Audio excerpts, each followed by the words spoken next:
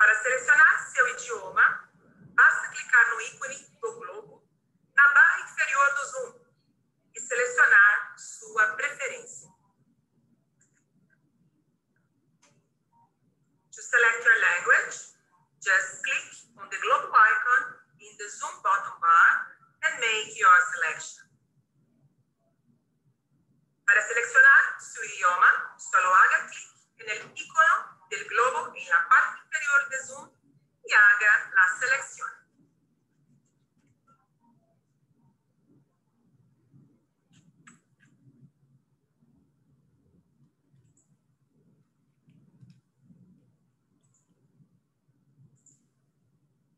Olá, uma vez mais, bom dia. Hello, and once again, good morning. Good morning, everyone. I'm Valesca Sere. I'm the head of Seafood Show Latin America, the first seafood trade show for Latin America, organized by Francal Feiras and Seafood Brazil.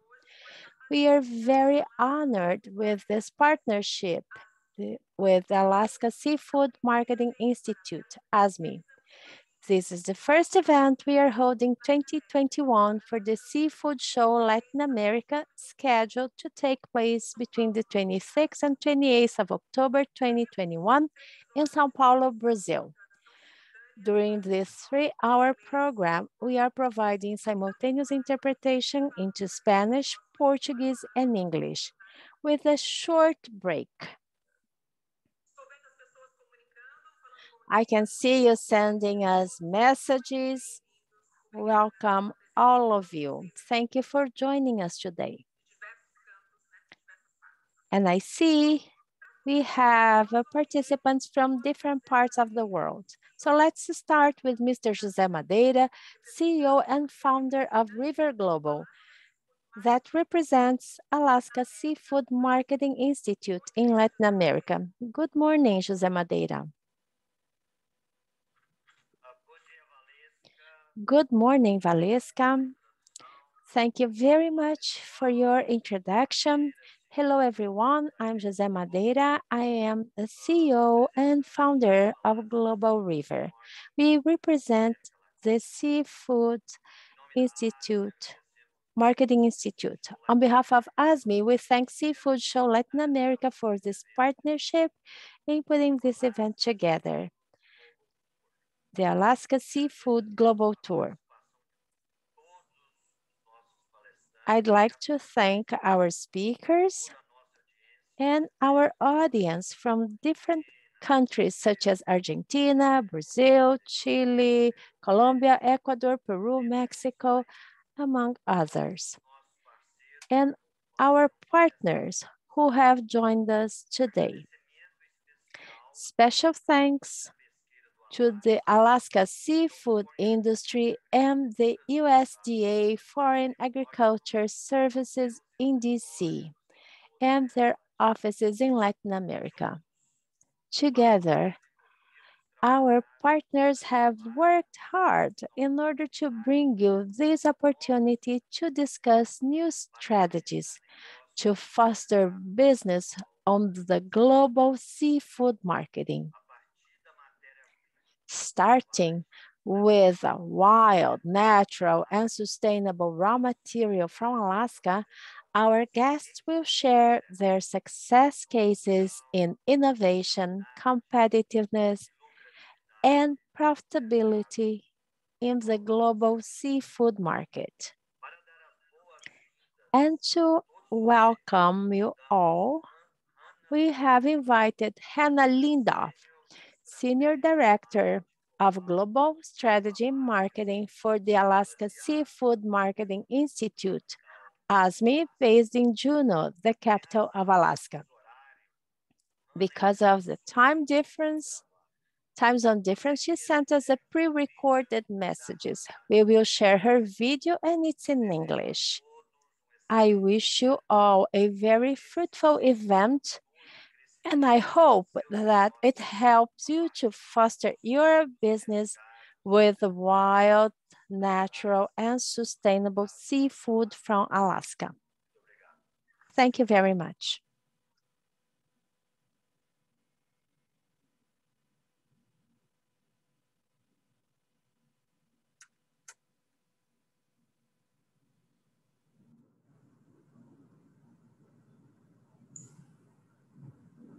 Posso retornar um pouquinho só para voltar ao áudio? We will rewind this video so that we can have the audio stream. Hello and welcome from beautiful Juneau, Alaska. Olá e bem-vindos aqui de Juneau, no Alasca. Eu sou a diretora sênior de marketing do Alaska Seafood Marketing Institute. Quando eu comecei aqui há 13 anos, nós identificamos uma prioridade. Nós queríamos desenvolver o mercado na América do Sul. E nós também queríamos formar um relacionamento direto com a indústria nesta região. E isso se tornou uma realidade maravilhosa com um forte programa no Brasil. Mais ainda, no ano passado, tive a oportunidade incrível de visitar o Peru e de visitar alguns de vocês e as suas instalações. Eu diria que foi um destaque da minha carreira na ASME. E eu fiquei impressionada com a magnitude de oportunidades em poder crescer o seu negócio usando os nossos produtos. Eu gostaria de agradecer a todos por estar conosco hoje e pelo seu comprometimento com o pescado do Alasca. Espero que todos estejam bem, que se mantenham com saúde, para que a gente possa se encontrar pessoalmente. Cuidem-se mais uma vez. Muito obrigado pelo seu comprometimento com o Alasca.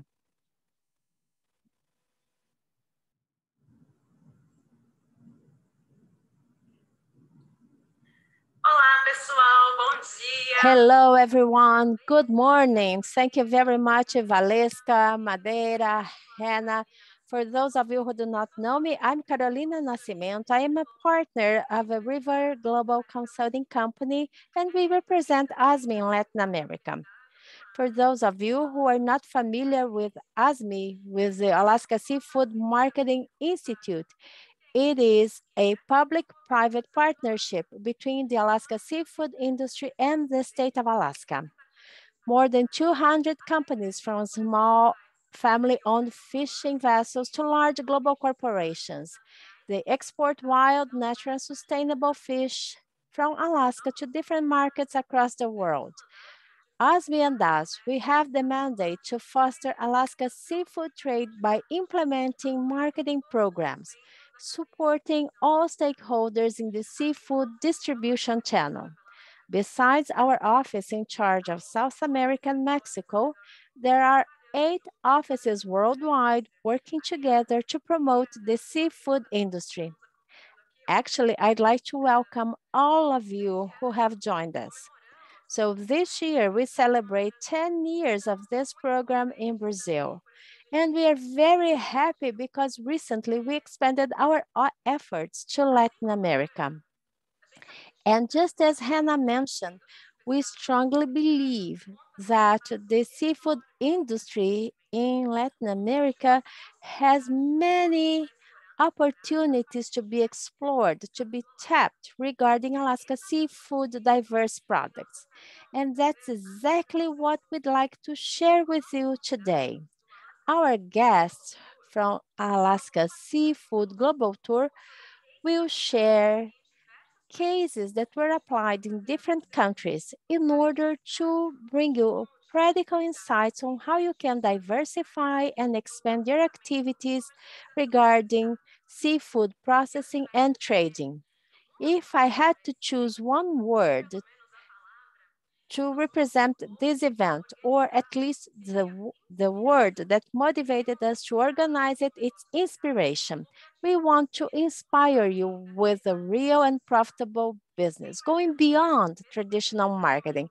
Without further ado, and we have a 3-hour program ahead of us, I'd like to welcome another moderator, my colleague, Ricardo Torres. Good morning, Ricardo. Hello, Carol. Good morning. It's great to be here with you and the other moderators, not to mention our participants. We will have many interesting sessions, and I'd like to ask you to stay with us till the end.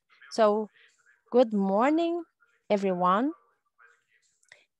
We expect to have more than 500 Participants representing the industry, distributors, wholesalers, retailers, and seafood traders from Latin America, Europe, and Asia.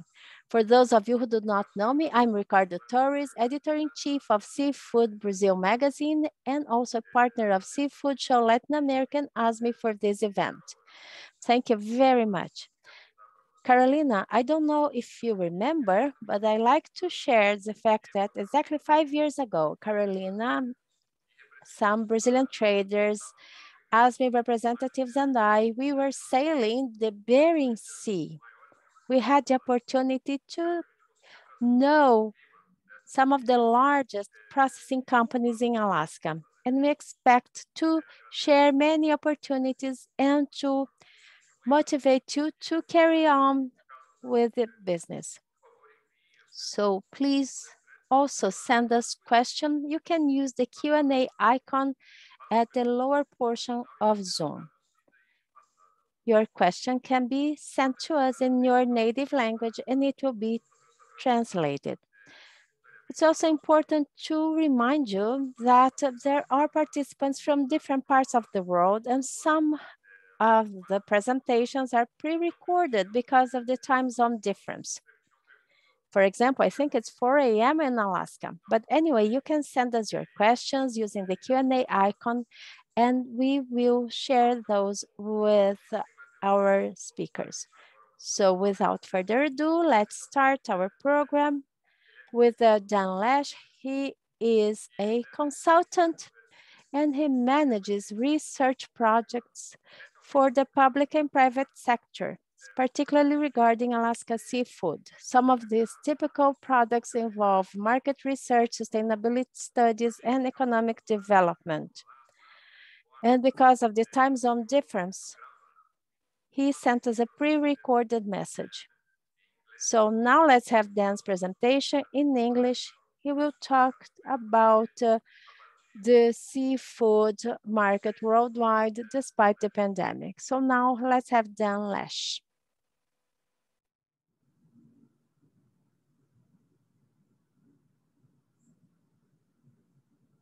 Enquanto nós preparamos aqui a apresentação, peço que todos selecionem. So please select the language of your preference in order to follow Dan's presentation. Thank you. Well, thanks for the opportunity to join you all down in South America. I'm sorry can't be there in person, obviously. Hope you're all doing well in this strange times, staying healthy. So I'm joining you from Juneau, Alaska. My name is Dan Lash. I'm with the McKinley Research Group. We're a contractor for ASME, the Alaska Seafood Marketing Institute, specializing in market research, economic analysis. We're formerly known as McDowell Group and have offices in Alaska, Anchorage, and Juneau, and Washington State. And we're part of the McKinley management family. I personally was born and raised in Gustavus, near Glacier Bay National Park here in the southeast of Alaska, near Juneau, the capital. And so a lot of fisheries happen down here in southeast Alaska. I participated in several, including longline halibut, shrimp, box shrimp fishing, salmon, gill netting, and trolling. Obviously, a lot of our fisheries are also around Kodiak, Prince William Sound, out here in the Bering Sea and Aleutian Island chain.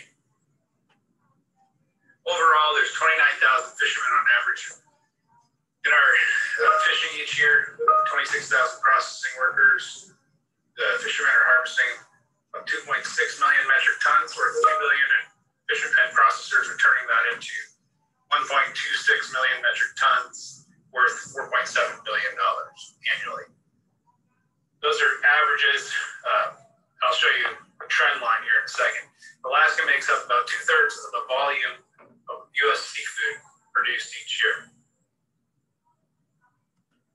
As you can see, our harvest volumes and wholesale volumes are quite steady year to year, despite the fact that we're dealing with wild populations that do fluctuate significantly year to year on individual species level. But as collectively as an industry, a lot of those differences will iron out and things will stay steady overall. Now, I don't have full year data for 2020. We did see a drop due to variety of factors, but mostly in the biology side of things. When you look across the species that we're known for, obviously salmon. Salmon still only makes up 14% of the harvest volume, about more than a third of the value, though. See it right here. Pollock is our biggest species, the biggest single species fishery in the world. Competes with the anchovies down your neck of the woods. Flatfish and rockfish make up 14% of the volume. Pacific cod is important too at 10% of the volume. Halibut, sailfish, and crab, while only 1% of the volume, obviously high value per pound, make up 10% and 10% for crab and halibut, sailfish, both on the value side. Just want to give you a sense in general of what we're talking about in the Alaska seafood industry, and then transition to what I think probably more relevant to you is trying to understand where does our seafood go around the world. I understand a lot of the subsequent panels will be going into specific case studies and examples, and I just want to provide some background to set the stage for that. You can see that this is, so the product form as fish leaves Alaska to be consumed or further processed, most of it, the biggest grouping is H&G fish that needs further processing. We have a lot of reprocessing that happens in China, but also in South Korea, Japan, the US, even in Europe. So fillets are only 20% of what leaves. Surimi, others more highly processed, canning, fish meal and oil, and all other down here. In terms of the product form, 85% is frozen. So vast majority we're talking about is frozen. Fresh is only a couple percent, despite the fact that a lot of people, that's what they assume we're dealing with. And as you all know, we have to stabilize the product centered around the world. And as you can see here, specifically for salmon, one of the reasons why canned is not, shelf stable is not a bigger category is because we've seen this long-term trend over the last 20 years of declining canning in salmon from 40% in 2000 down to 14% in 2018. And most of that has gone to frozen H&G, reducing an increase in filleting happening in our state as well, but the vast majority is still fairly unprocessed. About 75% of Alaska's seafood production is exported. The U.S. is our biggest single market at 25%, but in terms of export markets, China is our biggest trading partner, even though that's on the decline, which I'll talk more about in a second, that they're still our largest single trading partner on the export side. We export about $3 billion worth of seafood every year to over 100 countries. The biggest end markets, as I said, the U.S., which is a growing market for us. It's our number one end market. Japan and Europe are the other most important end consumer markets for us.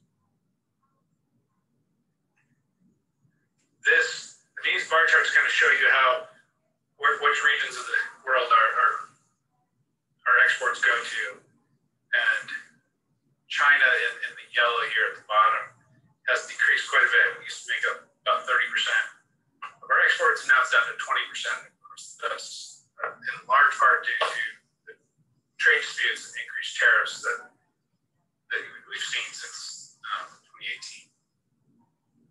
Europe is a growing export market for us, Southeast Asia as well, for reasons I'll discuss in a second, primarily because of the decline to China. The competitiveness of China as a reprocessing market has been on the decline for quite a while for various reasons.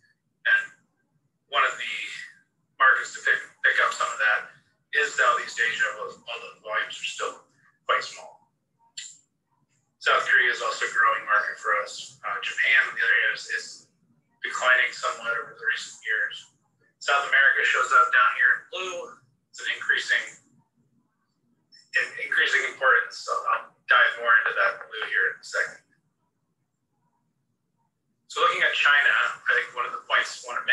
that we have seen dramatic decrease in exports to China. The value of our exports has declined 41% since 2017. And that's not just because of the tariffs. Other issues include the rising labor rates in China, which have decreased the competitiveness there for reprocessing market. We've seen, and I know you're probably familiar with this, we've seen as we conduct trade missions around different parts of the world, South America grew, in Poland and Eastern Europe, Southeast Asia, trying to help generate some markets, especially in the reprocessing side of things. This is a long-term trend for us. At the same time as our exports declined 41%, global exports, seafood exports to China, the value of those increased 50% 2017 and 2020. So we saw, we weren't able to take advantage of this demand from China because of our politics issues. The biggest, in 2020, biggest products that we're sending to Japan, or to China, as you can see, are small H&G products, with the exception of fish, which is going to the aquaculture industry there. Yellowfin sole did not use to top our list, but with the decline in others, their cod, walleye, and others, for the first time ever, yellowfin sole, a top product by value, sent to China in 2020. As you can see here, Pacific cod, headed and gutted, frozen Pacific cod, got 65% value. That's partly due to finding fluctuating stocks that have dipped in the last couple of years for us. Walleye, on the other hand, our harvests are steady.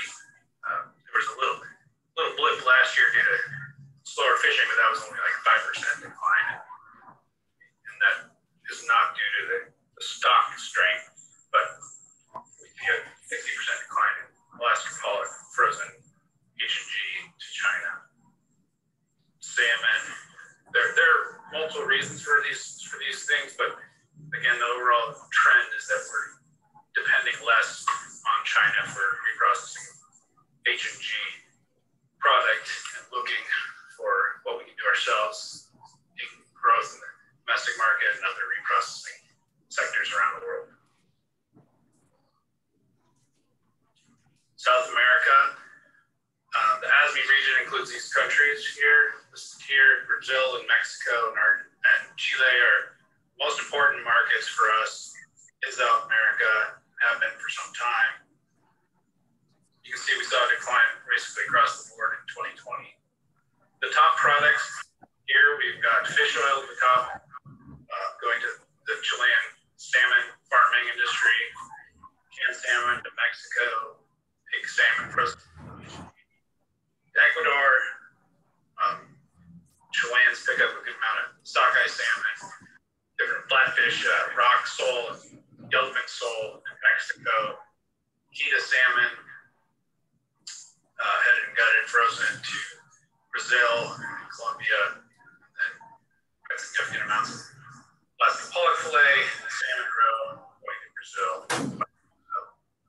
Many other products going to many other countries, but I just wanted to highlight the top 8 here. So of course, we're talking global pandemic. In Alaska, we're somewhat lucky right now in terms of our case rates. While the country as a whole has experienced a very high rate of infection, I know that everyone's struggling around the world with this issue. In terms of our industry specifically, the COVID-19 pandemic caused dramatically increased operating costs. Our fisheries went off without major interruption last year in 2020. There were a couple of reasons for that, but I guess the point that I want to make is that the cost increase. We saw about 50 to $60 billion in costs, like processors, operating, fishermen. We haven't been able to quantify that at this point. We saw dramatic, rapid demand shifts from food service as those places shut down to retail. We also saw a lot of transportation logistical challenges, including air travel, where a lot of our fresh seafood, higher value seafood travel on airplanes. That wasn't always as possible last year. But perhaps the biggest transportation issue were delays into China with the inspection and backups and supports in northern China early on. So we've talked to processors that loaded ships in Dutch Harbor in September of 2020, still have not unloaded their trampers in Dalian. So just some of the major issues. We also saw a weakening dollar over the last since the pandemic, down about 2% from pre-pandemic levels. Looking at this demand shift, a huge spike in seafood sales, retail market, grocery store, jumping, up here, getting stocked up, fill their pantry to hunger down, and then, but staying quite high, and in the red here, you can see around 30% increase in sales per given week compared to the year previous for both frozen and fresh seafood. So seafood has been the food sector, perhaps the most, as you all are probably intimately familiar, and seafood within food has been able to capture that market.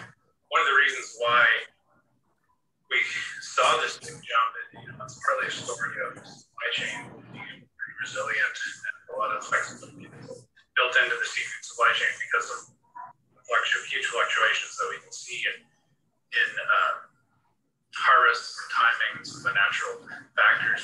We were able to stay on those shelves and have more flexible supply chains than some of the other proteins. And so this story here is largely about increased demand and having a protein that really resonated with customers, and also about the ability of the industry to continue to operate and supply that demand. We up here are really proud of our seafood industry and how it came together, dealt with all these changing requirements and challenges of the pandemic. 2020, 2021 has been harder because of higher case rates, and when some of our fisheries started going this January, several massive plants have to shut down for extended periods of time. The highest infection rates we've seen, and unfortunately, a few deaths. Some of the impacts that we escaped in 2020. So far, it's a harder landscape for us right now. We're hopeful that the vaccine rates will allow our industry to fully operate and for the vaccinated workforce for the summer salmon season.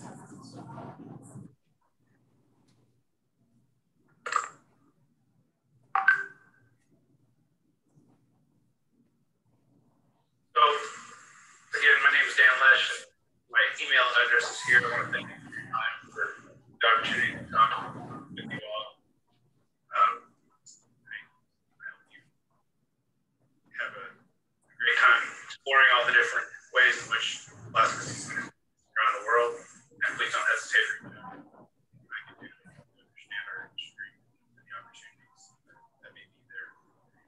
Thank you.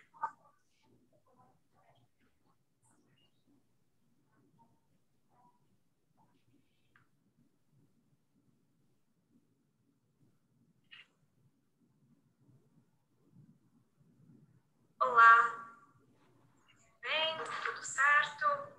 Sim, Carol. Ótimo. Hello, everyone. Is everything okay?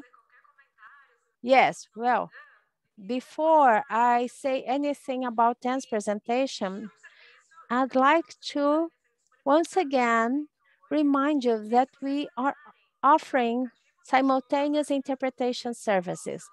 So if you look at the bottom of your Zoom screen, you are going to find a globe, an interpretation icon, or you go to the ellipsis if you are using your cell phone and then click interpretation and select the language of your choice.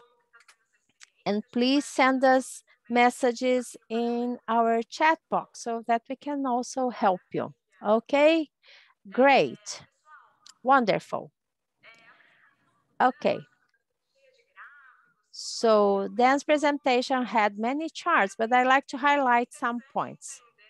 First, it's very interesting to understand what Alaska produces, the different species and the global market and how Alaska products are sold worldwide. And obviously we talk about raw material, frozen seafood, and we know it accounts for 80% of Alaska's production. So it's very important to think about reprocessing opportunities in the long term. Another point I'd like to highlight is obviously 2020 numbers are very atypical because we're talking about a global pandemic. But as Dan mentioned, we are very proud of how the industry responded to this challenge. My last comment, numbers that showed this drop in export to China. The way I see it, it represents opportunities for us in Latin America. So where are we going now to send this raw material that used to be shipped to China? So perhaps we can use that as an opportunity to grow our business. So this is just a comment, food for thought. Now, I'd like to introduce our next speaker. He is very knowledgeable about global marketing. He's a very good partner. Our next speaker is live from Buenos Aires, Franco Marabini. He is the director of JP Clausen. He represents actually JP Clausen in South America. So now I'm gonna switch to Spanish. So once again, please do use interpretation services available. So select the language of your choice at the Zoom icon. Good morning, Franco. It is a great honor to have you with us today. Thank you very much. First and foremost, thank you very much for this opportunity. It is an honor to be able to talk to you. And for those that don't know me, as Carolina said, I am Franco Marabini. I am director de Congelados Atlántico Sur. We are representatives of JP Clausen in South America that belongs to the Nissan Japanese group. And this is a major group and they are leaders in the fishing industry. The group has boats, commercial offices, plants, and even all over the world, even in Alaska. In South America, JP Clausen has 3 business lines that are export, imports, and also the reprocessing of fish and seafood. Now I would like to talk about them. I'm going to present you the 3 main lines here, but I'll show you the last line. Approximately 6 years ago, JP Clausen developed a reprocessing line of wild Argentine prawns in Peru. We send headed prawns to Peru. They are peeled and they are re-exports to other sides of the world.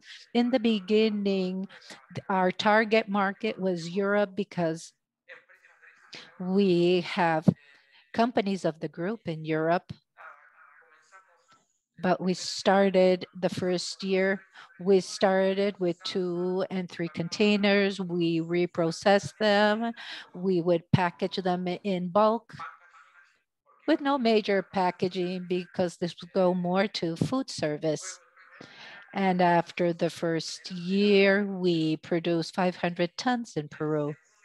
And the second year, everything changed suddenly because J.P. Clausen saw that there was great opportunity in the US and Canadian market. And as of that moment, we focused on those markets. We made a good effort. We had to find new customers and we had to work with new products, with new packagings, with a greater design and with more technology. So we started making bags of different sizes with special zippers, with pouches. We even use biodegradable material and printed in many colors. And this was a major bet that gave us good results because today we produce over 3,500 tons of finished products on a yearly basis in Peru, and we give jobs to around 200 people. And also, we, JP Clausen, sells to the main importers of prawns from Canada and the US.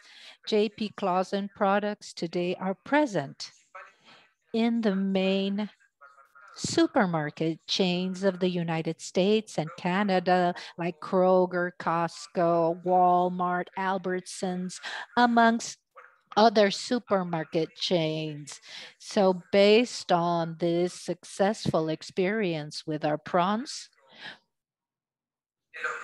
and thanks to the requirements of our customers, who were seeking alternatives to bringing products down from Asia and specifically China, we grew more and we began to reprocess fish in Peru.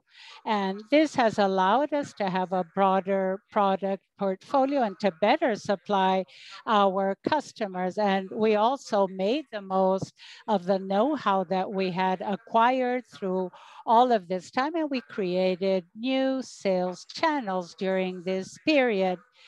Well, we first began with a whitefish from South America. We sent several containers of whitefish to Peru. Luckily, fortunately, they came out very well. They were sent to the United States, but ensuing this business failed. Now, why did it fail? Because we were unable to obtain regularity in the supply of fish in South America due to the price variations for fish in the region. Beginning with that, we began to investigate further. We were contacted by ASME and we came to the conclusion that there is an excellent opportunity to reprocess the products from Alaska and South America for a variety of reasons. For example, the products from Alaska have that regularity and the volumes of the main savage fish in Alaska are maintained year after year. And all of this thanks to the responsible management of fishery in Alaska. Because of this, there is less price variation as we had observed in our products. Of course, there are variations, but within normal regions. These are wild fish. These are fish that are sold throughout the world and known throughout the world. The sales channels are enormous, and we have representations of surimi, the shatterpack fillets, small portions, kirimi, What is positive about all of this is that if we purchase raw material to process, we will have several sales channels and markets at hand. Brazil is one of the great consumers of the fillets that come from Alaska. Another advantage of Alaska is that it has all of the necessary certifications that are required worldwide in the main markets. Sustainability certifications, traceability and quality control certifications. And of course, this represents an advantage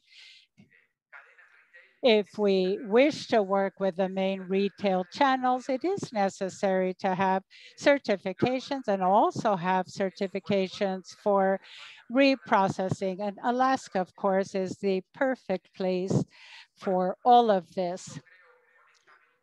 With all of this, I truly believe that nowadays Latin America is faced with an enormous challenge on the one hand, but also a huge opportunity on the other hand to become a very good alternative for importers who are purchasing products from Alaska that are being processed in China.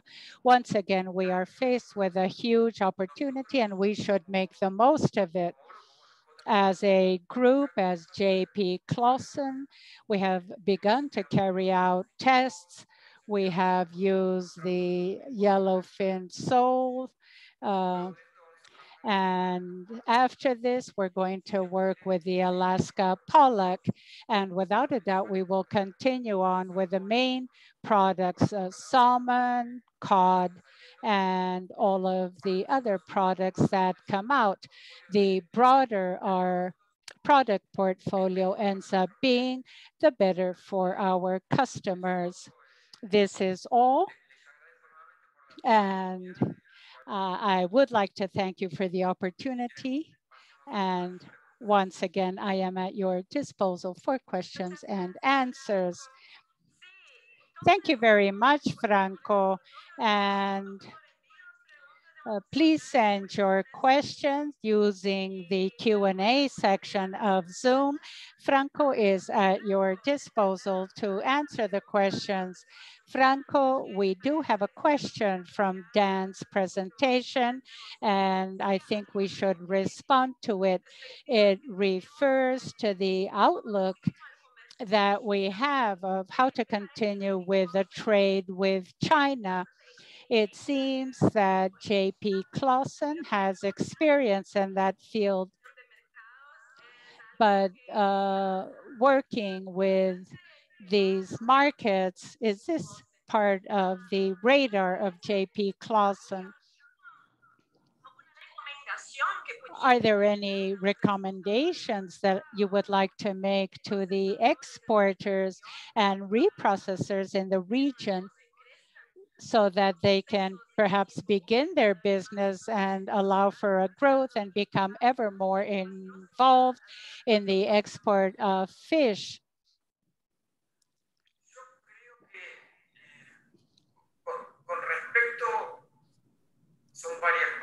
Well, there are several questions here. When it comes to China and Latin America and reprocessing as a whole, I honestly believe that this is the right timing for several issues because of the variables that are involved at present. On the one hand, we have the trade problems that exist between the United States and China and what is happening in the United States. The logistic problems that China has at present to send a container from China to Europe or the United States can be extremely costly. There are additional issues. The production costs in China have soared considerably.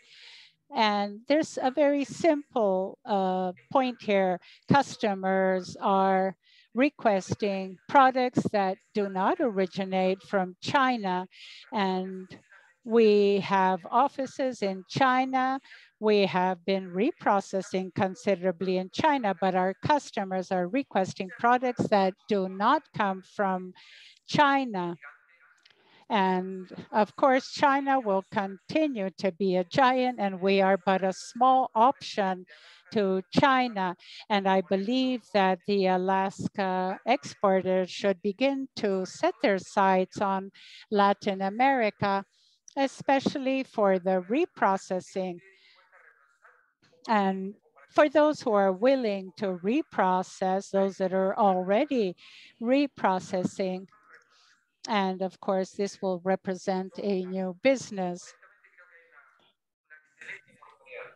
I think this represents an excellent opportunity. It's not easy to compete with China.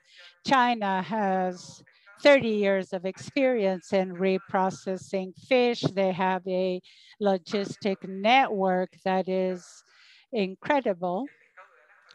And the fish of Alaska goes to Korea, then goes to China, returns to Alaska. And of course, this is something we have to keep in mind.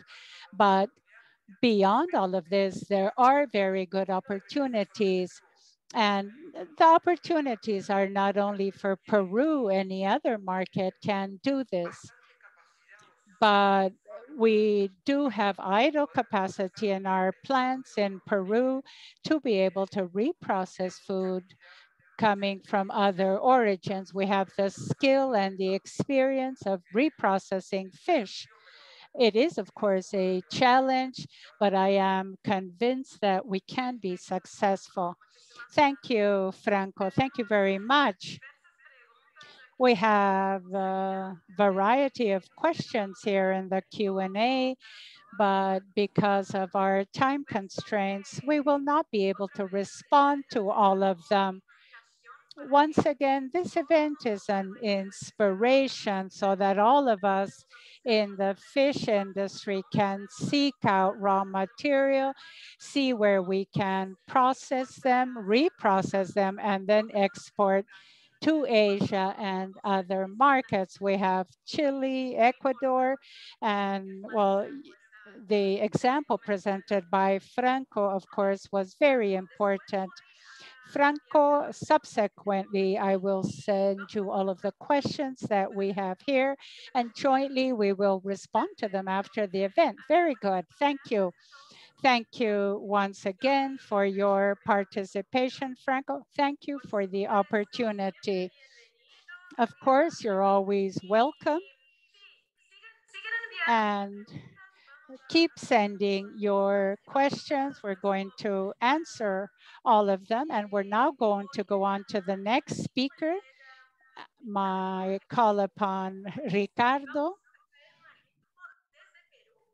We're going to hear from Peru. So Ricardo, if you could speak about the new presentation. Of course, Carolina, we continue here in Spanish. Thank you very much. And we are now going to have another live presentation from Lima, Peru. I would like to remind all of you to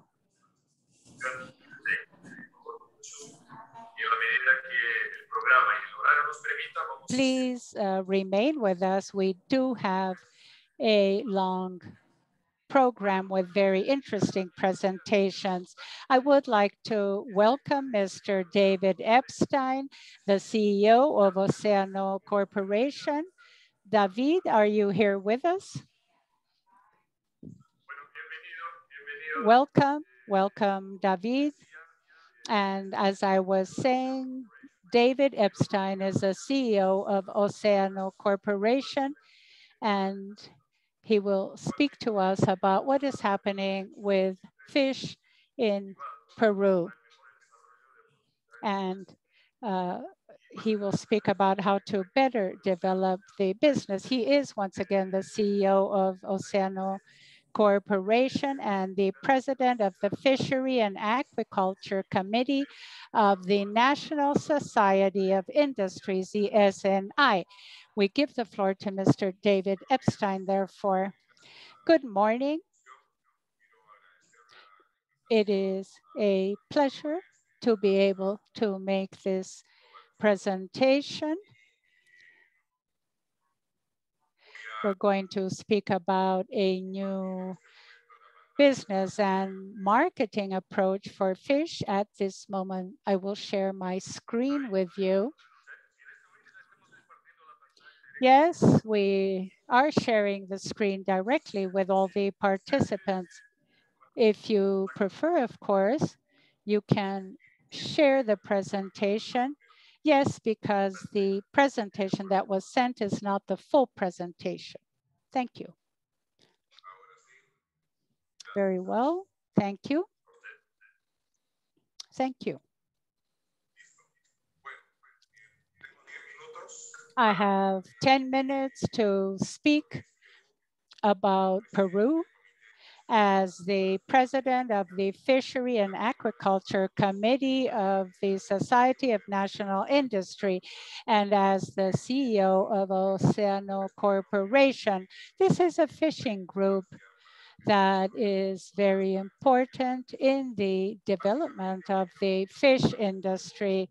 Basically, I would like to share with you through data what is happening with fishing and aquaculture in Peru. We have 150,000 jobs, 90% outside of Lima and Callao, which is the most important port in Peru. The sector generates more than 1 million direct jobs and 50% of our staff is female. In terms of the exports that we have with direct labor, in 2019, it represented 1,592 million. In 2020, there was a reduction. The plant capacity, as Franco mentioned a few minutes ago, is from 35 to 40% of utilized capacity. We contribute with 10% of non-traditional exports, and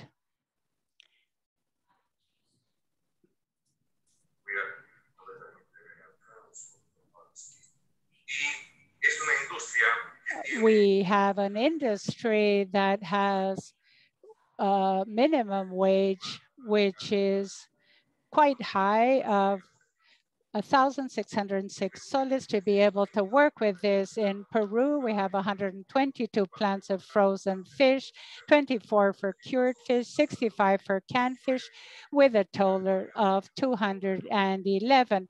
And there have been very little variation since 2019. 60% of the fishing plants are found in Piura and Ancash. Now we're going to speak about the strategic partnership with Alaska and the National Society of Industries in Peru. Now, which is the goal of this? The goal is to have Peru as a hub for reprocessing, especially for the Alaska pollock, the wild salmon, hake, and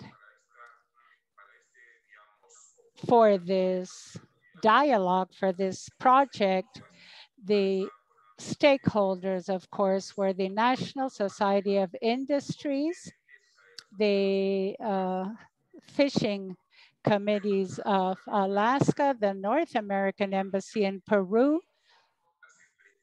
the companies in Alaska, as you can see, Sogda Limited, American Seafoods Company, Icicle Seafoods, and others. And we have Sanipez, which is the sanitary authority in Peru, and the Vice Minister of Fishery in Peru. Now, why have we chosen Peru? Because Peru has a strategic geographic location.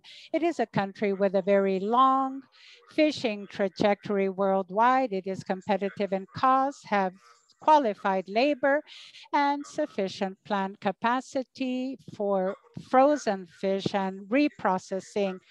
Now we implemented this project in Peru based on these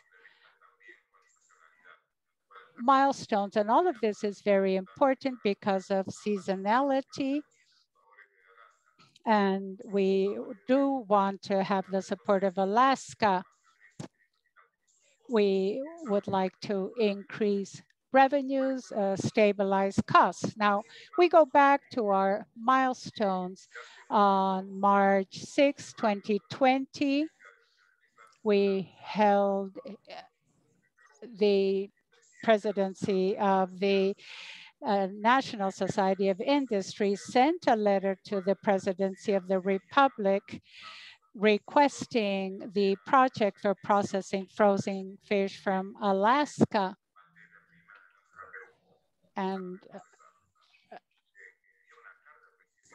once again, the letter was sent directly to the president of the Republic. The process begins, and on August 15 of 2020, SANIPES, the sanitary authority, authorizes the pilot program. Of course, this program was a short span program, but we're convinced that it will be extended. These are the companies that are associated to the Fishing and Agriculture Committee, of which I am the president. ACA Pesca, Arcorpa, Alfamar, Coinrefri, DSM, DPM, Santa Monica, Carabela, Dexin, Heidick, Fernandez, Peru Pes, Pacific Film, Peruvian, Proanco, Sabana Mar, Mar Frio, Pesquera Diamante, Sacana, Seafrost, Iprisco, and others. In truth, we have a very large number of industries that are interested in taking advantage of this project.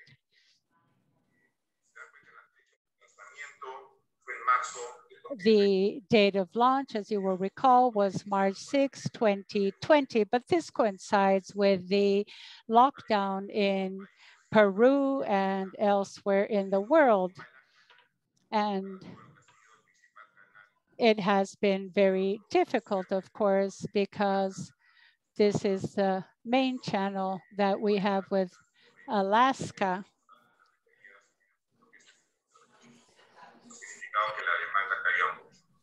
And there was a drop in demand at that point. We've had a need to reinvent ourselves industrially in order to deal with the crisis and the pandemic. But I believe that all crises represent an opportunity. And when you make the best out of an opportunity, this becomes a success. And now we have the opportunity to materialize a win-win situation. And we will be able to develop this from Peru as a hub. In Peru, we have the industrial capacity and we have the possibility with our products to develop the domestic market. Now, I would like to talk about Oceano Corp, where I'm an executive director. And basically, here you have the main species that we work with. And here you do not have the species that Alaska exports. We don't have wild salmon, we don't have hake, we don't have pollock. And our hake is different, and this complements our products. And it's interesting to us. This is the portrait of 2019 regarding markets, and in the middle of 2020, this is going to change. The percentage of destination of exports of Oceano seafood will increase in North America. And this is something that we already see, and this is an important opportunity. We are also working with our domestic market. Today, we have products for retail. We're in the main supermarkets with mahi mahi, prawns, rings, and we are going to incorporate products of wild salmon and pollock. It is important to highlight that in Peru, as Grupo Oceano, we reprocess wild Argentine prawns. And obviously, this is increasing like it happens with JP Clausen. We believe that rapidly we will be able to reprocess products imported from Alaska to our domestic market to be exported already reprocessed. So basically, this is the Oceano brand that has been relaunched with this new art, and we expect to incorporate the products that we will reprocess in the near future. We are in contact with Alaskan companies. Our commercial team is already in conversations to start importing, and we believe that this will be an important opportunity because Oceano Group has 5 plants in the south, in the center, and in the north of Peru. And this is an opportunity to complement our portfolio.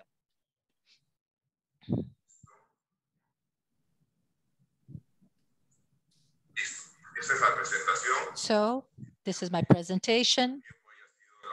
I know we didn't have a lot of time, but I hope that it was a complete presentation.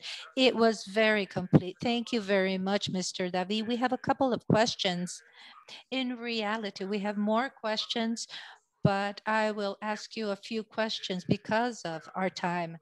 I will start with my question. I do have a right because I'm the mediator and I'm a journalist. So I would like to comment.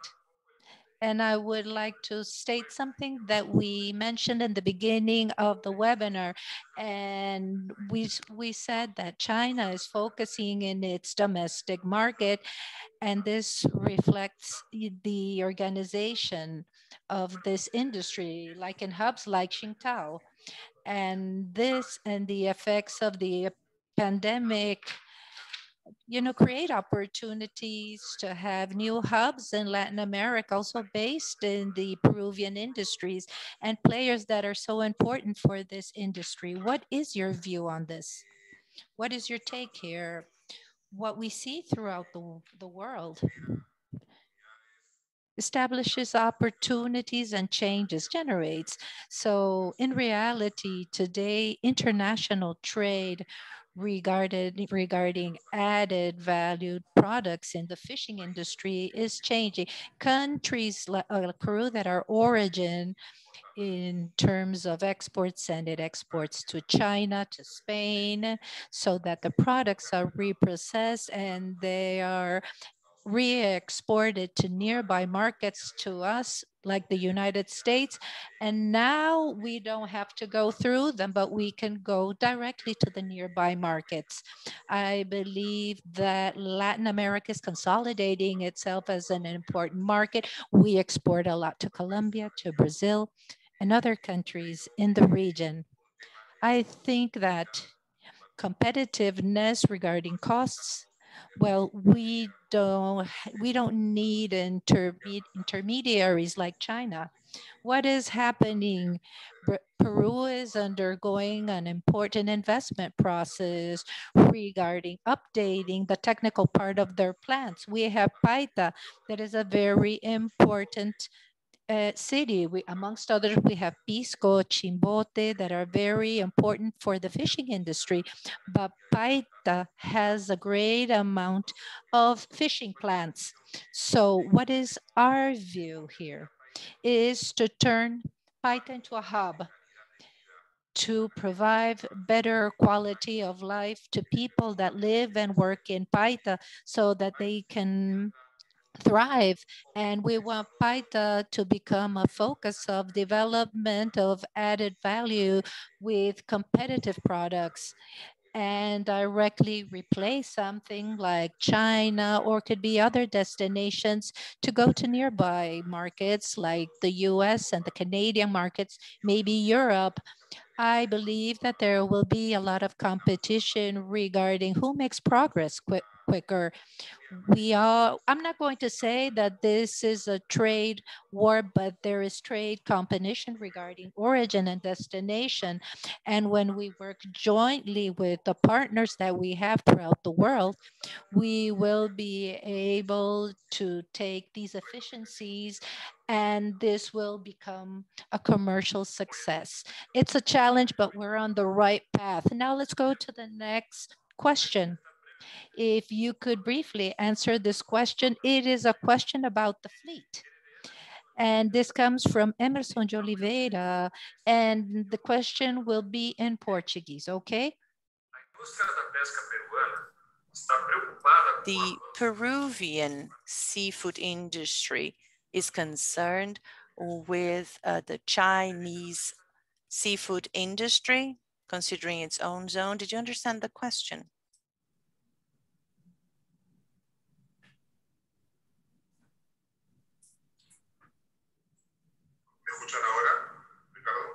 Can you hear me? Okay. All right.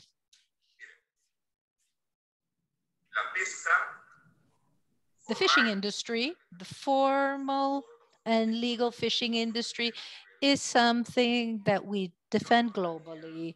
I wouldn't generalize when we talk about the Chinese or non-Chinese fleet. What I can say is that any fishery that doesn't uphold the laws and doesn't respect the sovereignty of countries like ours, well, has to be banned, and we will not accept this. If there are boats of any flag that are not upholding the international fishing laws, they should be sanctions. We hope that there are very few or none.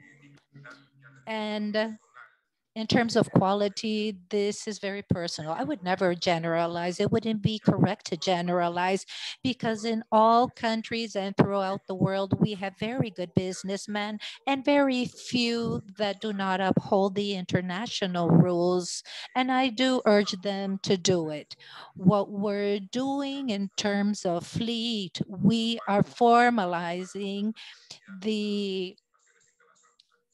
our troll fishing in Brazil, in Peru, which is excellent for us. Thank you, Davi. It was a pleasure, and thank you very much. And I do congratulate you for everything that you're doing. So we hope to see you and your entire team in October in our seafood show. So we will continue with our program. Thank you very much again, Mr. David. Now I will give the floor to Carolina again. And now we will continue in Portuguese. I would like to remind you how important it is to change to the language of your preference. I hear. Thank you, Ricardo. Everything is okay. So, hello. Just a comment, Davi. Thank you very much for your presentation. A very nice presentation. Everything you are doing in Peru. Another comment about the global market and understand what are the advantages of reprocessing in new markets. To us, why is Peru a country that makes sense?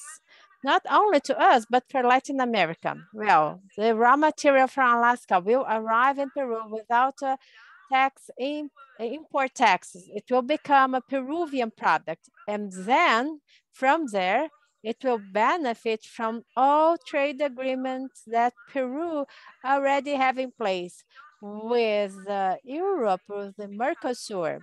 So I think that this is an opportunity, and that is applicable to Chile, to Colombia, perhaps Colombia to a lesser extent, but they could take advantage of reprocessing. So just to inspire you, food for thought again. So let's move on with this program. And now we are going to switch continents.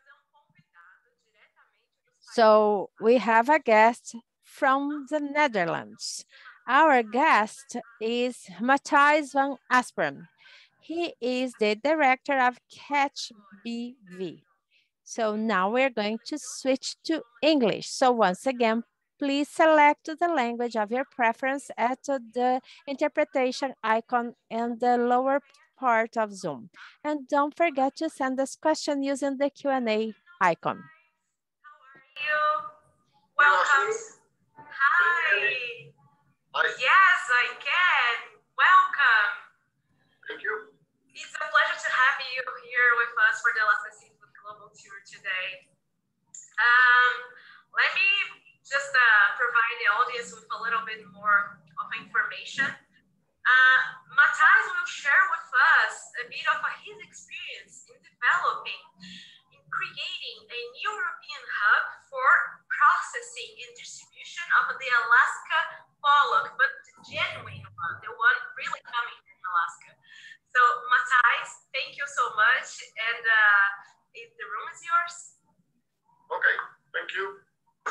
Well, we heard a lot about the good things about Alaska, and I think the one thing that I was missing is the quality of the fish.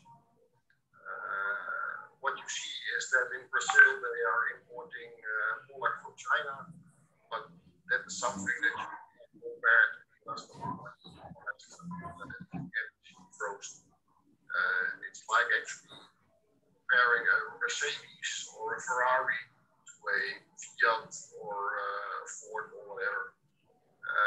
The fish from Alaska, the sea frozen Alaska pollock, that is the Ferrari, the Mercedes under the fish. So quality, that is the thing that you should base your business on, because the people, they want quality. That's the most important thing. And the quality of the Alaska pollock is so constant and so high that there is actually not many fishes that can compare to that. And of course, you can get special forms from China that will not have the quality in the sea frozen product from Alaska. So that's the main thing that we have here in Holland, based our platform. So to keep a steady and constant high quality through the year in, year out. And of course, then there is the background about how it is controlled. So there is not a fishery better controlled than the fishery in Alaska, and that's of course the consumers for them, that's getting more and more important. Carbon footprint, all those things. Yeah, that's the most important thing. So yeah, that's the key thing in our business. Constant quality throughout the whole year, and you cannot get it elsewhere. And then of course we have the good thing about Alaska pollock, if you use industrial box, that it is so versatile.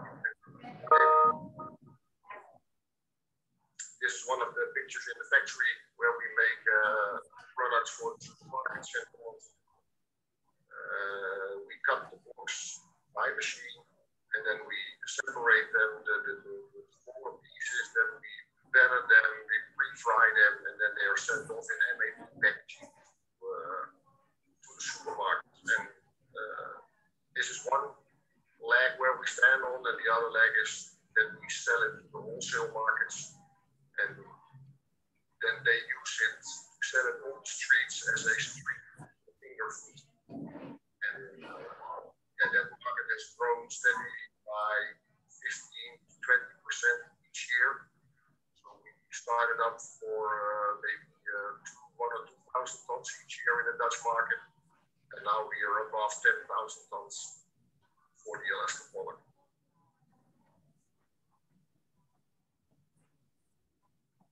So I don't know if there is anything more that people want to know.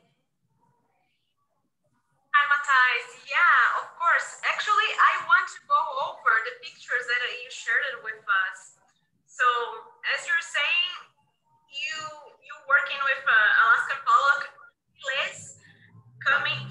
blocks, right? So Yes. just wanted to showcase to our audience how this product looks like. So Valeska, if you could please go back a little bit and show us the piece, the cut they make from the blocks. Please go back.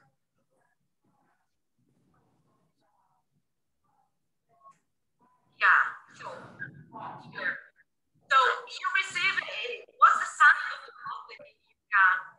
It's the industrial blocks as always the same size, so it's like a little bit over 40 centimeters. And then we cut it depending on the fillet size. We cut it in 10 or 8 stripes. Then we get pieces of one stripe, about 750 grams. If we cut it in 10 stripes, and 975 cut it in 8. And we usually, while we cut it square or fillet, if you roast it, you get of the fillet itself. So that's what we call, you get a nugget, so like a fish nugget. It's actually what they do with the chicken, when you have chicken nuggets, and we use fish as fish nuggets. Very interesting. And can you tell us a little bit about how was the first experience in introducing such a raw material from Alaska instead of a Chinese raw material? I think that you have a nice story from the supermarket chain over there. Yeah, of course, we have Ahold is one of the biggest supermarket chains in Holland, and they, of course, they wanted to have the lowest price possible, but on the other hand, they wanted to have the highest quality possible, and they did it always by a tender, so you subscribe offering the product, but the offers they got were always from China, heavy with phosphates and things like that. So after a few, it took me 2 years in order to get them to use Alaska product from Alaska, sea frozen, because their sales were decreasing all the time. Because if you use Chinese product in a refreshed product, the shell life will decrease tremendously, especially if you use it better than pre-fried. It will just not quality yet. So then in 4 years ago, we started with a trial to sea frozen blocks from American Seafoods, and the yield was also much higher, but also the quality kept throughout the whole shell life in the supermarkets. So the minute we started using the sea frozen product from American Seafoods, the sales of the supermarket started to increase again, and since then they have used sea frozen Alaska product for their kibbeling product. What you see now is what we call kibbeling in Holland. It's with better than pre-fried, and then it's covered with a herb and salt, so that people can eat it directly from, as you see it, if it's preheated by deep frying or in the oven or whatever.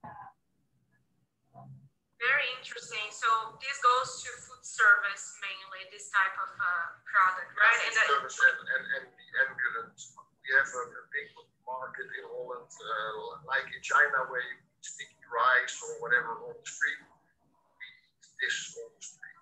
So you get it like this. What you see now, this is a picture of how it's been prepared on the street, and then it's hot from the stand. So you just order a portion, then you get it like this, where it's warm, and then you eat it with a sauce, a remoulade sauce, or a garlic sauce, whatever you like. Really interesting. And I think that we have more pictures of the products going to retail, right? Portions. The good thing about industrial product, if you have industrial blocks, you can cut it in all the forms that you want. So, for instance, this is a portion where we use cold forming. That means we warm the product from -20 to about -11, and then we have a machine which cold forms, and you get a wonderful product which is very similar in size, also it's very good for retail, where you have where you can do a marinade, where you can do breading, battering, pre-frying, everything what you want. So you can it's very first. Quality is just there is no better quality in the market for a product like this. Very interesting. So I have a question coming from the audience, and I'll switch to Portuguese because the question is coming from Emerson. Okay, so switch to the translation channel. Emerson, a pergunta. Emerson's question. Well, how do you manage fraud in the seafood fillet? Do you run any DNA test in your market? Mine was still off. Sorry. Oh, it's okay. So basically, he's asking how quality control is done in your market. So do they run DNA tests on the species, or even if we're going to talk about quality, how do they ensure the quality with a chemical? So how do you ensure that you're really buying that species? Well, that's the good thing about if you work together with a company which you know for a very long time. So that's why we work with American seafoods, and we know that's the good thing about Alaskan Polish frozen. There are no chemicals. So it's just the product as it is. So they don't use holes, they don't use whatever. It's not like shrimp where they have additives or anything. Just that's what it is. It's frozen from, it's reprocessed from a fish into a fillet within 4 to 6 hours. So that's it. It's the fish. You cannot get it even more fresh. Only if you catch it yourself by your rod, but otherwise there is no way to get it fresher than frozen from Alaska. So there is no issues on those additives or whatever. Okay, so basically you as an importer and processor, you are the one taking, care of the raw material that you're using. Yeah. So Emerson, I hope the question is responded. If not, please reach out to me and then we can talk to Matthias. Okay, so Matthias, thank you so much for your participation. I think that the pictures were very illustrative. And again, it was a pleasure to have you here with us today. Thank you. Wish you all the best. Okay. You too. Bye. Bye-bye. People, we're starting, actually, we're going to keep the event language in English because I'm asking my colleague Valesca to lead the next presentation with our guest. Valesca, are you there? Okay. Good. Carolina. Olá. Obrigada. So, bom, vou continuar em inglês aqui para poder chamar o nosso próximo. I'll continue in English so that we can have our next speaker.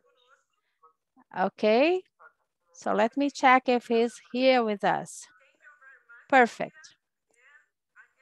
Towards the end of the first of your two panels, I would like to introduce our next speaker. He's from China, the largest reprocessing center for seafood worldwide. Welcome, Jerry Zhang from Ocean Gala. Just to start okay, it's coming? Okay, great. Jerry, you are in mute? You're in mute. Let me ask you to unmute. Can you hear me? Yes, now perfect. Finally. Thank you very much. Welcome again for being with us so late in the night. Really appreciate it. Yeah, it's the great evening in Shanghai. Good morning, everybody. My name is Jerry Chen. I'm the founder of the Ocean Gala brand. We seafood import based in Seattle for 27 years. We are also a processor in China since early 2000. I started business in Seattle in 1994. So we entered the processing business in China in 2002. And then we invested seafood plant in 2005. Today we brand developer in China. We distribute in China, and we are still import in Seattle. We have basically we have a brand called the premium brand called Ocean Gala, and we also have the online brand called Fresh Element, as well as the Ocean Elegance flexible for the value add. Next, that's for the next slide, please. Hello. Yes. And then next slide, please.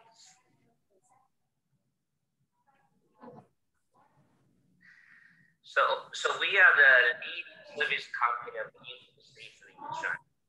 We voted as top 10 most influential Chinese seafood brands, and also we top 10 best known seafood for China, and also the most favorite seafood brand by online consumers in China.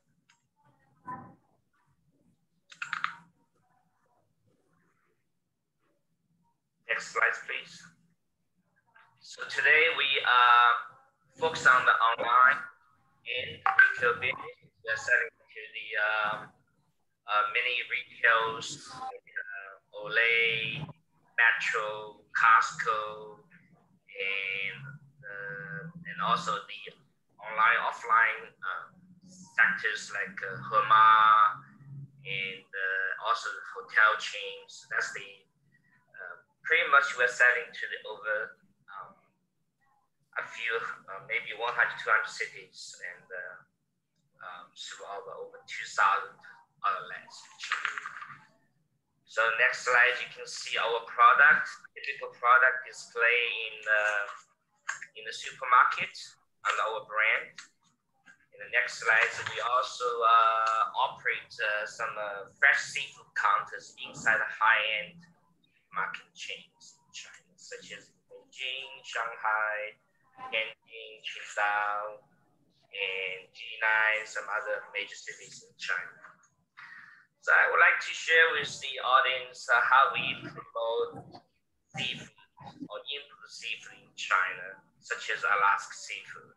The next slide will show you that we first, we do several approaches, such as joint marketing with the embassy or trade office of the United States and some other cities, some other countries, and also we do joint marketing with the Marine Food Council, with the Chinese franchise chains and WWF to promote seafood. We also partnering with major global seafood brands, as well in Europe and the United States.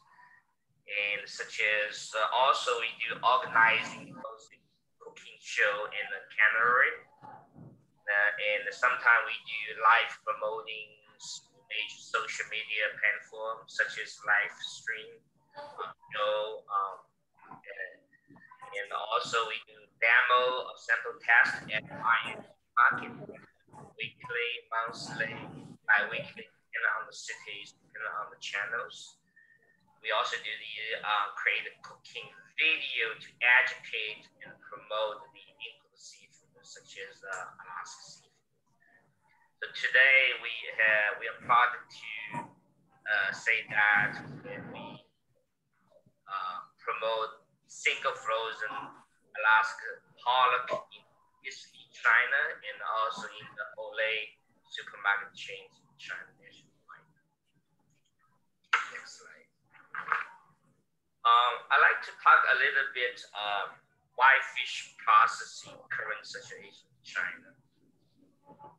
Next slide, please.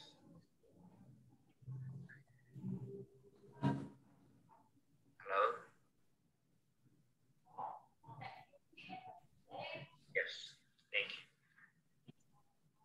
currently, white process, basically what I mean is that raw material from Alaska, from Russia, processed inside the Chinese plant and re-export to North America, Europe, such as pollock, Pacific cod, haddock, Atlantic cod, redfish. So today we are facing a high cost, the labor cost. The typical worker's wage is about $500 per month. So at a certain point, we'll see how this will compare to machine. Should we continue processing, or could it be replaced by machine in the future? And also, there will be less and less workers are willing to work in the seafood plant in China, because usually they have more choice. They can work for the electronic company, they can work for the other, service companies, instead of working in the cold, wet environment in the seafood plant.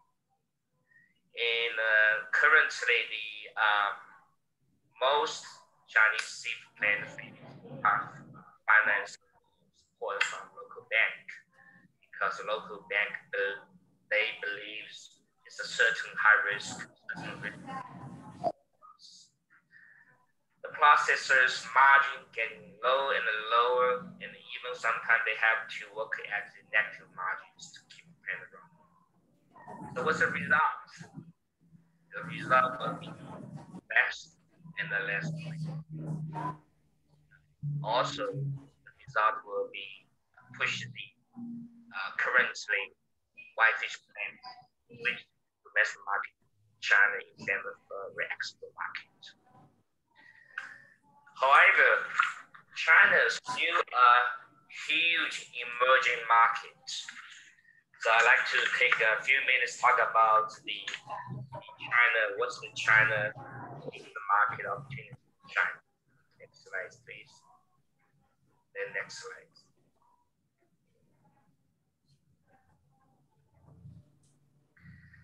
So China was the first major economy in the world to emerge from COVID-19 pandemic with positive GDP growth. If you look at the 2020 Q2, China started to recover, and then the continued to increase the GDP to Q3, Q4 2020, and that's making the only country in the world to return to the pre-COVID level by the end of last year. Average GDP in 2020 is roughly about 3.2%. Next slide, please. And then we talk about what retail market in China. For the whole year 2020, China total retail sales declined by 3.9% after being down as much as 20% in early 2020. Grocery retail market does not suffer as much as other sectors during the height of COVID-19. Online shopping exploded in 2020 as lockdown and social distancing propelled the e-commerce sectors. E-commerce now accounts for nearly 1/4 of China's total retail sales and 4.2% higher than 2019. Online retail sales up 10.9% in 2020, and the new retail formats such as O2O, which is online to offline, continue to be reliable for the daily purchase. Then we talk about the food service, next page.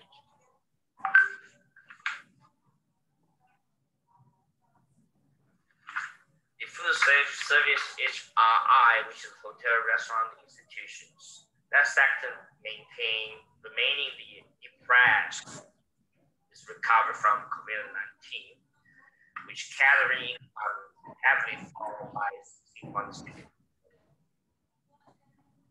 Dining traffic plummeted by nearly 90% in Lunar New Year. The HRI revenue in in October 2020 increased 0.8% from 2019. Like first positive growth within the year is consumer regain confidence.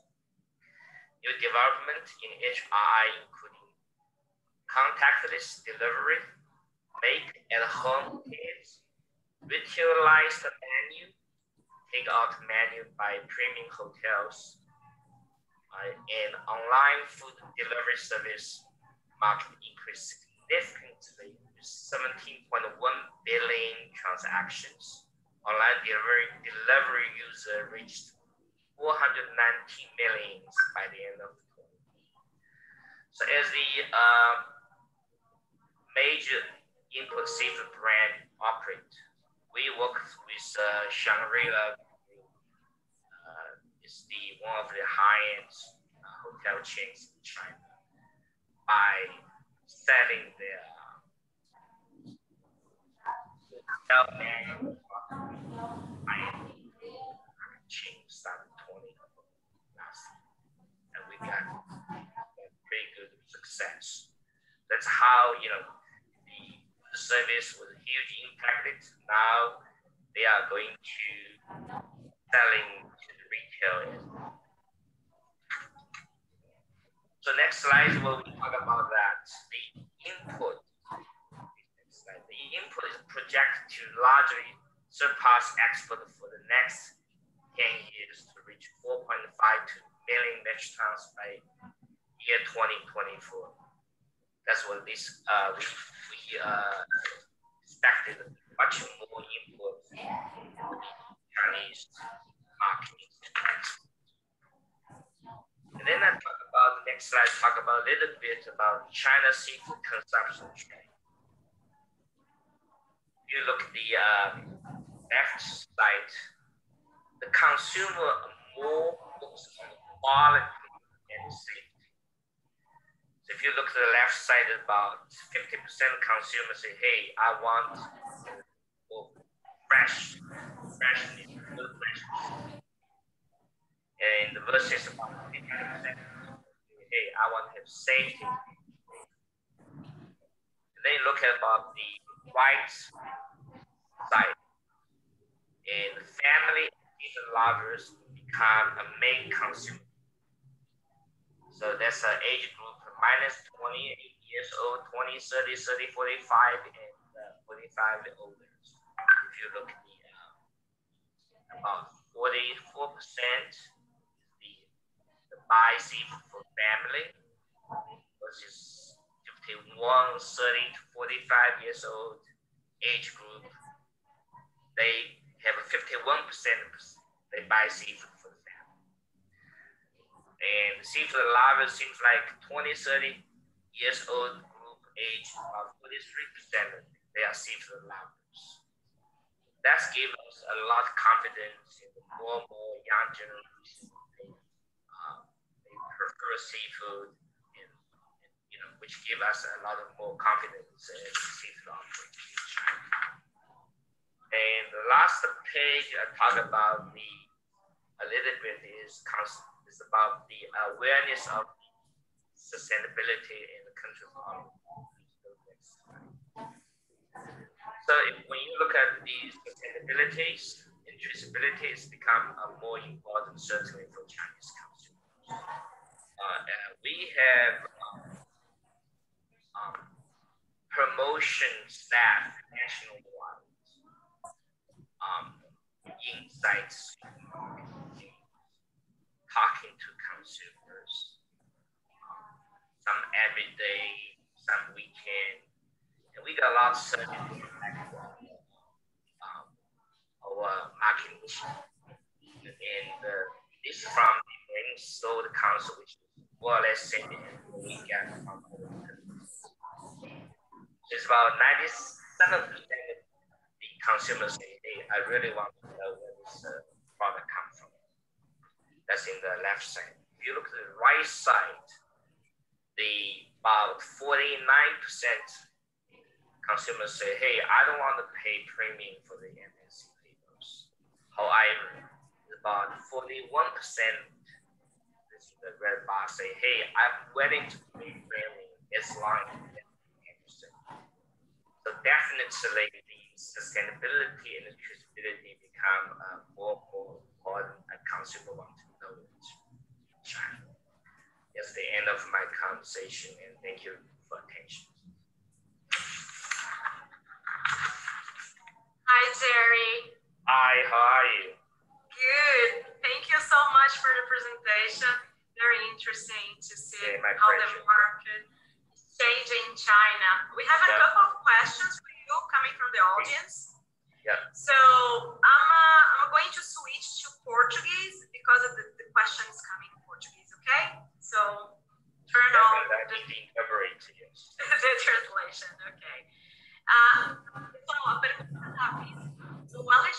Okay, so this question is from Alexander.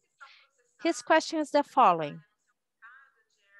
Products that are processed and sold in your market, do you use any additives, both for the domestic and foreign markets? Can you please comment on that?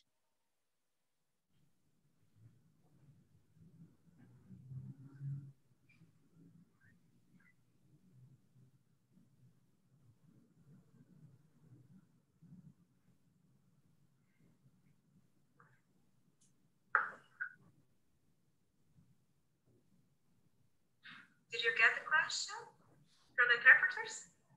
No, okay, so let me translate it then. Okay, so Alexandre is asking if any type of chemicals or any type of additives are used in the products that are distributed in the domestic market of China, or even that you export to other markets in the region or back to the US? Well, when you talk about the whitefish processing for North American market, processing China follow the specification from the customs states, and the chemical STPP, sodium triphosphate, is a typical chemical used in the Alaska pollock block and IQF pollock as well. For China domestic market, we have a strict label.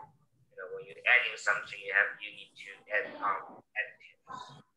So we generally have very strict control on the labels, and if we add something, we will definitely label it. But most of our product, we are pretty much chemical free for China domestic market, because our main retail is for the medium high-end supermarket chains.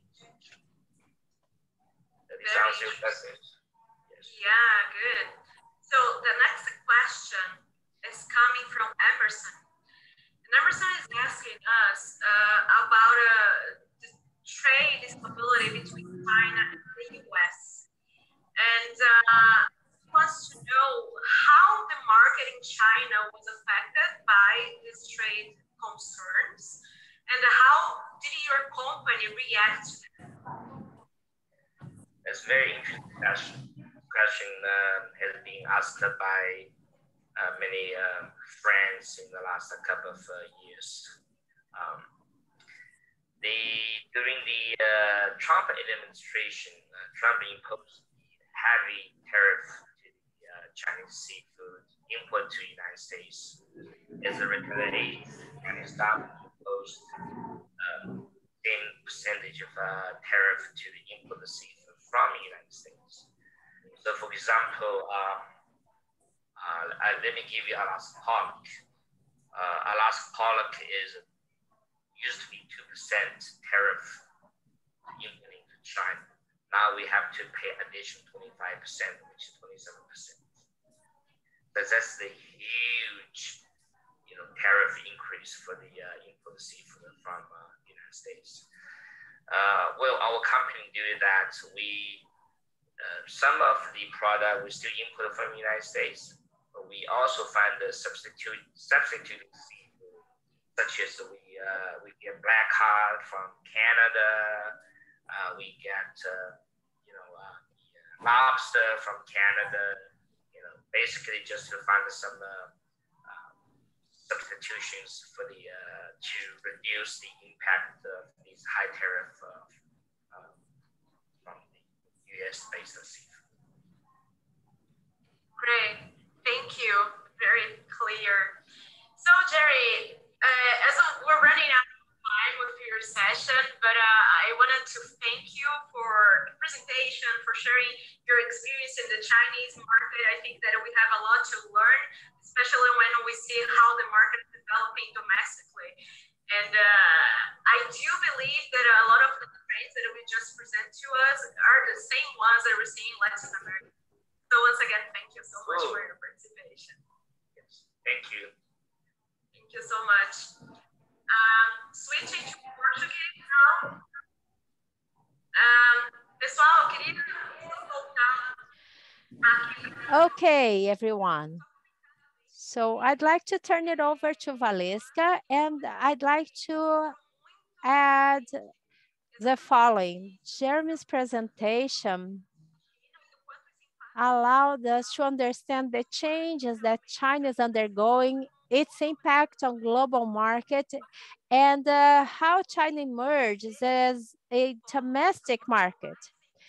At a certain point, it will be no longer a reprocessing center, or it will undergo relevant changes, opening opportunities for other markets. To me, that's the lesson learned. Okay, Valesca, the floor is yours.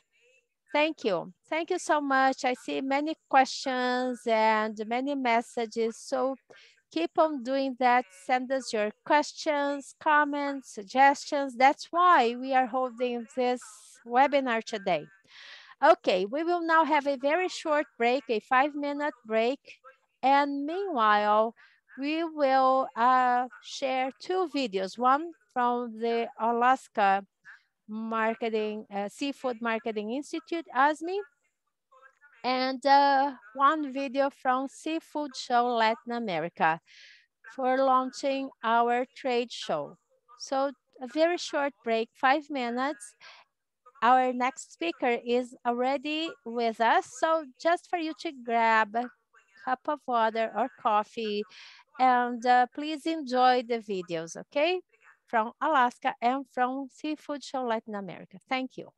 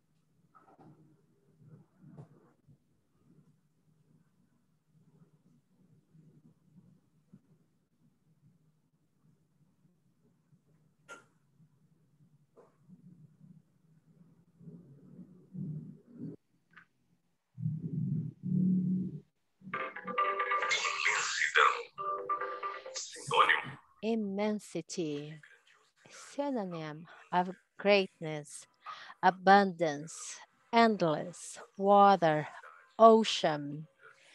That translates diversity, cultures, differences, and the whole.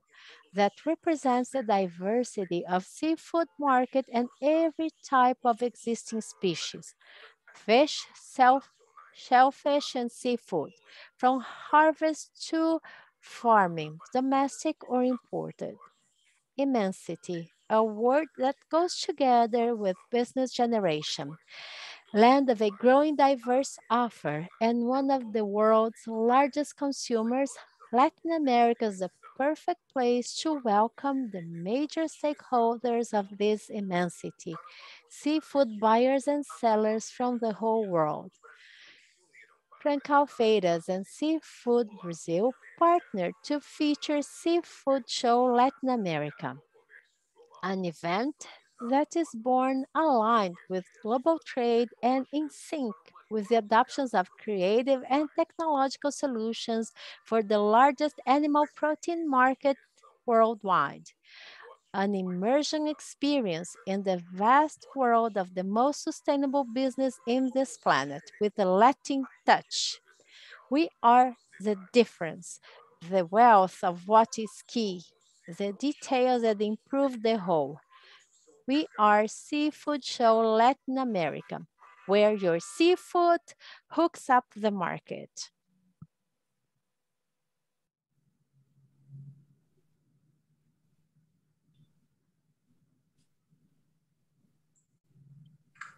Olá, pessoal. Bom, a gente vai retomar aqui o programa. Hello, everyone. We'll now continue our program. So the pace is going very well. Now we're going to introduce our next guest. We expect our meeting to last another hour and a half. We have very interesting presentations. And this is the second panel called Innovation, Competitiveness, and Marketing. We are going to talk about successful cases. And in this panel, the previous panel actually, we analyze global aspects and of trade, also raw materials. I think we learned a lot from the first half of our meeting. And now we will focus on a topic that we haven't explored a lot yet, which are some market innovations in processing, in methodology, and also in establishing new businesses with regional and international partners. And talking about that, in this program that specializes in the seafood industry, of course, we needed to hear from someone from Spain, a very innovative market. Our next guest will be live from Galicia. His name is Julian Rodriguez Suarez, and he's responsible for the research and development department of Nueva Pesca Nova, previously known as Pesca Nova, that also operates in Brazil. We will now continue in Spanish. Good afternoon, Julian. I don't know if you can hear me. Yes. Oh, hi, Ricardo. How are you? Good afternoon. I'm perfect. As I mentioned, I'm still waiting for my baby eels. For those that don't know, the baby eels, they are delicious. But in reality, today our focus will be innovation, and specifically surimi. Well, Spain is one of the countries that most consumes seafood, not only fresh, but of processed with added value products.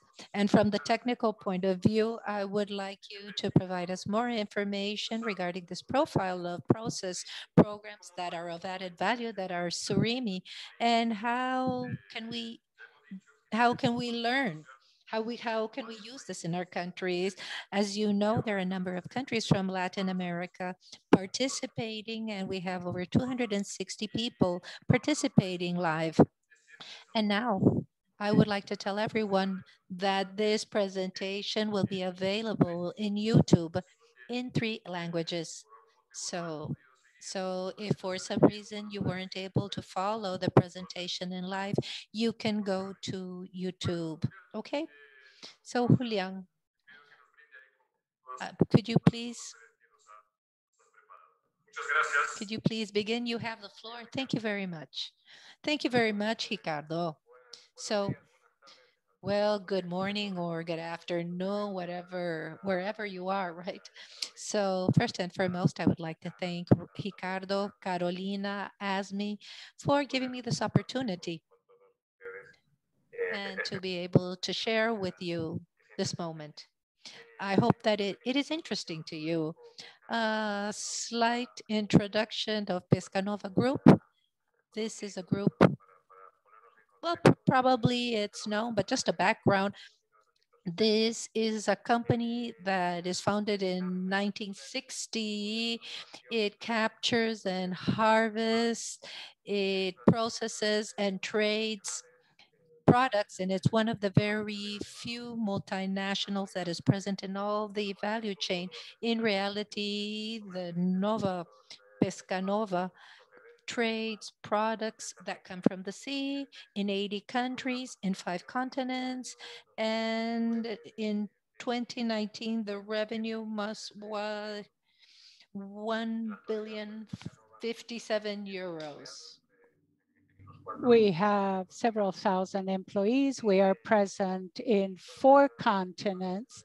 And of course, we carry out a variety of activities. We have the culture of prawn, 54 million tons a year. Well, this is what we do. We're going to go on speaking about surimi, the products using surimi as raw material, and the experience of Pescanova in the use of surimi with the obtention of the raw material from Alaska. Now, in 1998, we began at the very turn of the 20th century. And at that point in time, it is true that what we had were the crab sticks, the caricama in sticks, of course. And at that moment, we asked ourselves if we could perhaps expand the use of fish in the business, if it would be interesting or not to perhaps delve into this type of business. Once again, we began in 1998 with the crab sticks. We also worked with a frozen product, and the business began to grow throughout the years. It helped a great deal to have the differentiation that we had, because the frozen products could come from anywhere in the world, but the refreshed products had to be manufactured domestically, and this is what gave us a boost. Now, in terms of products, evidently we have the crab sticks as the ones that you see on the screen. This also is sold in the refresh format. I think that this is what has made us very popular. Now, the refresh format has a lifespan of approximately 45 days. So everything began with the crab sticks, and we began to increase our variety. Another very famous product are the Angula steel eels, a product that is highly appreciated in Spain. It is a product manufactured with surimi, and well, these were the main beginnings that we had. Of course, we have had several other products as part of our innovation. I would like to make a pause and say that although Nueva Pescanova is a multinational company and is present in several countries. At that point in time, we did not have the capacity to have sufficient supply of raw material. We had to depend on suppliers for raw material, and this is when we came into contact with the surimi from Alaska. Now, why the surimi from Alaska? When it comes to developing products, a very important point is the stability of the product. And Alaska has been working with extremely good fishery management. The consistency and the quality of the raw material is very important when it comes to offering stable quality. We have a good foundation for the development of products, and something that has become ever more relevant and that is more important for the consumer is the issue of sustainability. Now, if we bring together these three variables, the stability of supply, the quality and stable quality, of course, and sustainability, proven sustainability, this is something that presently you can only find in the region of Alaska.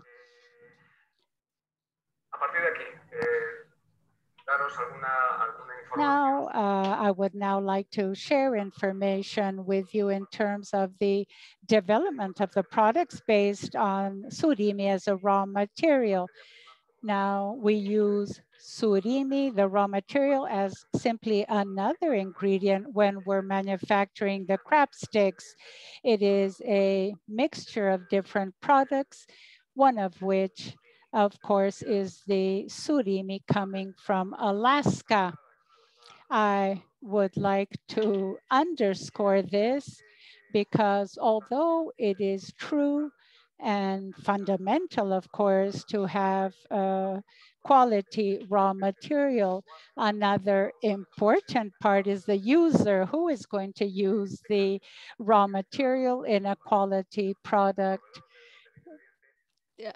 So we have the importance of the supplier of the ingredient, and at the other end, the user of that ingredient, which is the fisherman. Now, there are two fundamental paths, a path that we could call continuous evolution. For example, when we're speaking about crab sticks and others, and we have another path which tends to be more disruptive, where we think outside of the box, something that goes beyond what has already been described. In that first line, that of evolution for the development of products, I think that Pescanova thinks that it is relevant to work with an ever more reduced list of ingredients, to work with very few ingredients, to work without preservatives, to maximize the fish content in the products. And all of this is thanks to a continuous product and a process enhancement process for years. There's a very interesting point here, and I'm going to move away a bit from this script. We also have a certain ad hoc development of products for the market. And when Carolina asked me to make this presentation today, I thought to myself, well, how is caricama? Which would be the caricama or the crab stick that the people in Brazil and Argentina or Peru will like? What is it that we would have to do? Which are the tweaks in the recipe that we have to make to adapt the taste to the preferences of each different region? And well, this is what you could do. The raw material allows us to do this. Now, from the other viewpoint, although we These are commodities. These scrap sticks are commodities. Now, through the process of evolution, we can begin to think about which would be the ideal stick in terms of organoleptic properties for the end consumer. La otra vía The other path of work, of development, is the path of disruption. And what we have decided here is to seek new moments of consumption. In Spain, for example, the crab sticks basically are used in salads. This is the main use, and salads in Spain, of course, are one of the more consumed dishes, consumed with a great deal of frequency. When we think of the Angula steel eels, fundamentally these products are consumed warm, and they take us to another moment of consumption. We're speaking about a dinner, a special meal, a celebration. And this is where the challenge lies. What can we do? Which are the products that we can develop to focus ever more on these moments of consumption for a larger number of people, not only salads and celebrations or the Angula steel eels at Christmas or special occasions. And year after year, this is how we have been working and carrying out new developments. Of course, we can do much more than the consumer can imagine or understand. Well, this is fish. Is this a snack perhaps? And there is some work that we have to do in terms of educating the consumer to show them all the positive aspects of surimi as a raw material, to show them the combination of surimi with other ingredients. And there are many opportunities, and we're working towards finding good solutions for these opportunities. It is not simple to launch new products, but to work with surimi is a good foundation for this development. And it enables us to come to a greater variety, to make or launch products that are made with fish,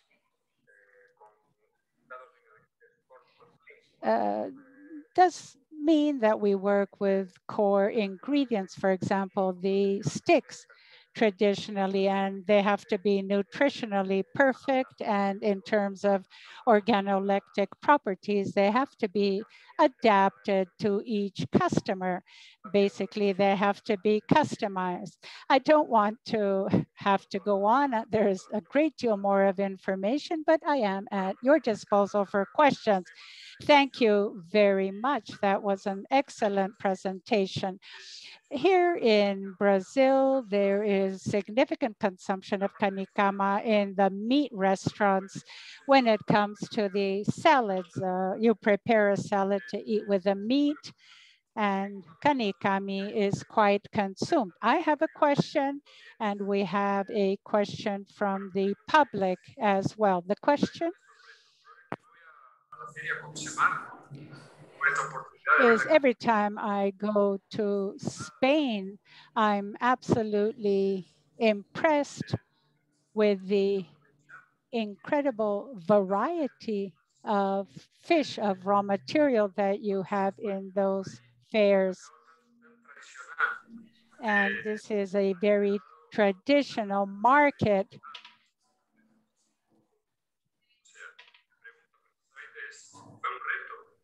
Now, my question is if it is a challenge to develop so many processed products in a large and traditional market such as Spain. Which are your comments, therefore, regarding this? The idea, of course, is to make the consumer's life easier, and society has been changing significantly through the years, people working outside of home more and more. People have to eat outside. People do not know how to cook, but it seems that this is changing at present because of the economic and pandemic situation. We're recovering our cooking skills, and we have to offer an easy, convenient product that is boneless, of course. And what we have to do is to maximize the use. And this is the responsibility that we have as creators of the recipe: maximize the fish content, take away whatever is not absolutely necessary to manufacture the product. And of course, the end result is to have a satisfied customer. This is very important.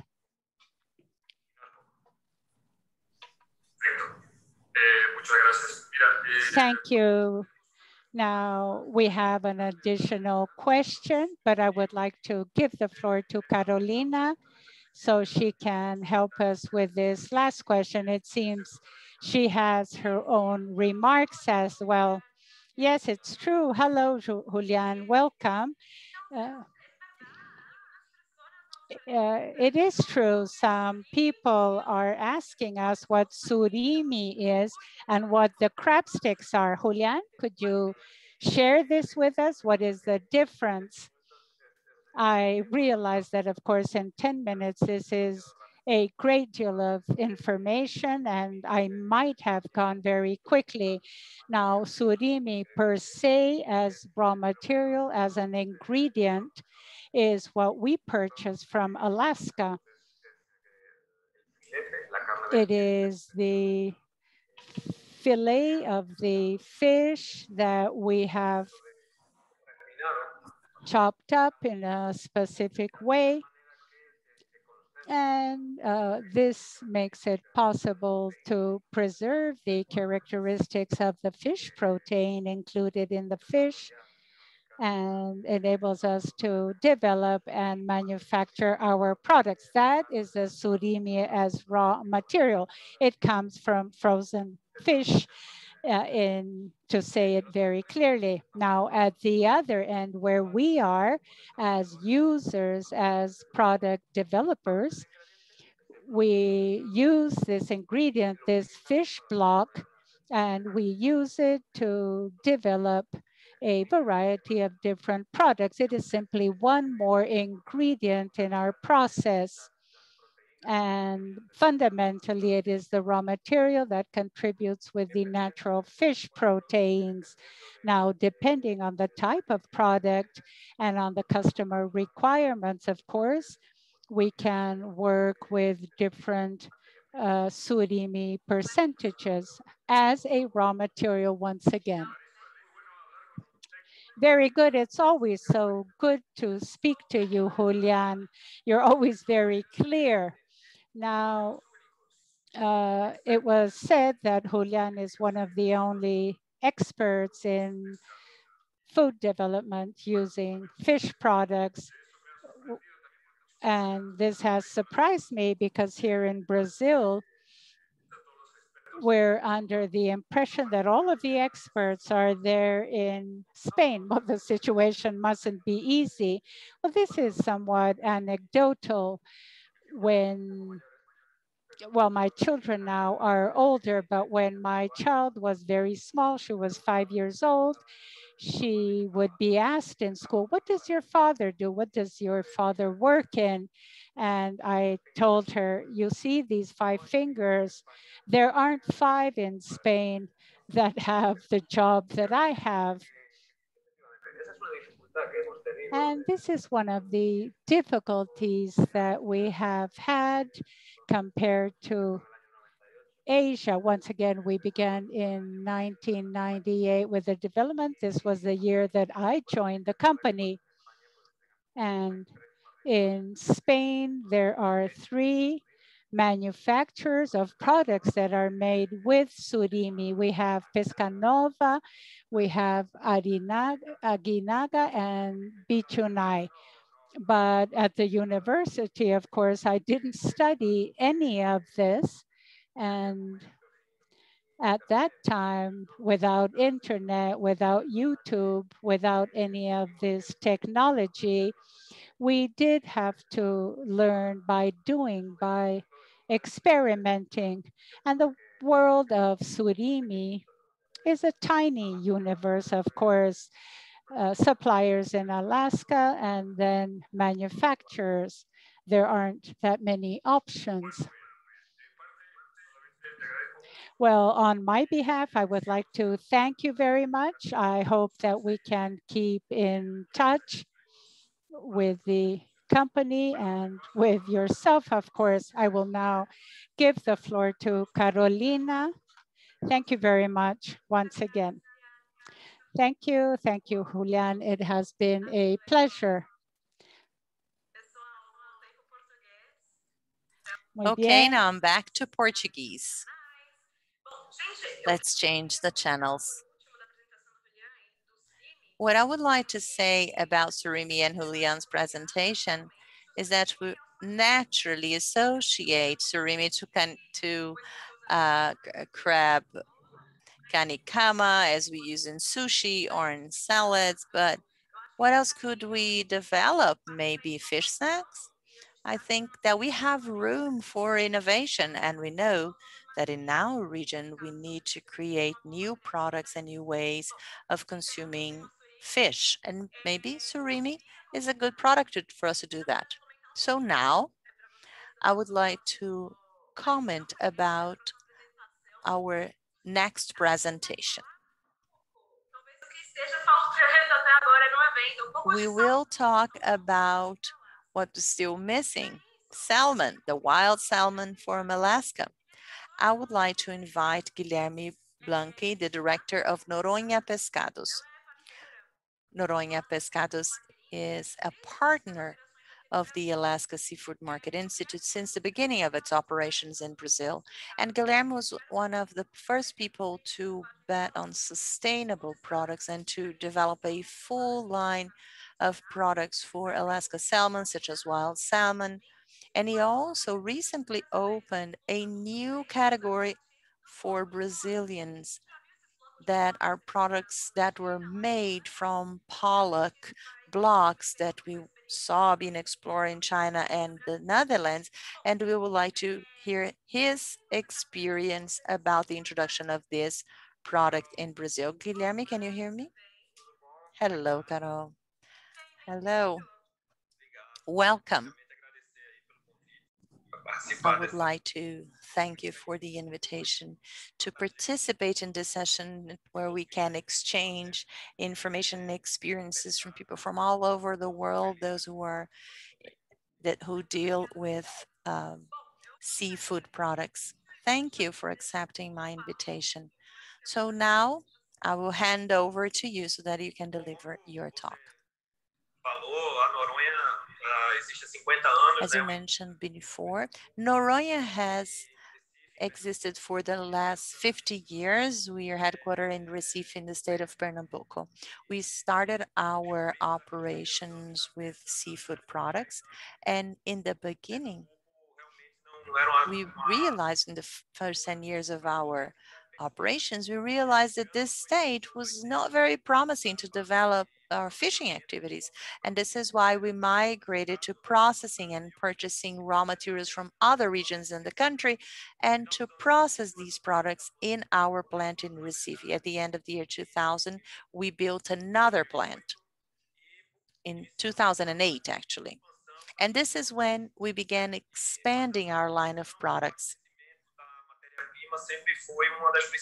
We've always been concerned with the supply of raw materials. We've always been very careful about that and in the plans that we had for our company. We are constantly pursuing high quality products that can be sourced with regularly and sustainably. we're constantly pursuing sustainability. That's a concern that we had all over the world, but back then in Brazil, this was just beginning. So we source products from several regions, and Alaska drew our attention. This is back in the time when ASME opened their office here in Brazil. So Noronha is located in the state of Pernambuco, Brazil. Has existed for over 50 years, over 3,000 clients in food service and retail. We have grown strongly every year, especially because of the line of Alaska products. We also operate with diversification of fish products. So we of seafood. So we have also lobsters, shellfish, and other seafood products, shrimps, and this helps us vary our product mix. We also achieve several certifications such as MSC, ASC, and our main client niche are chains of supermarkets, distributors, and food services across the country.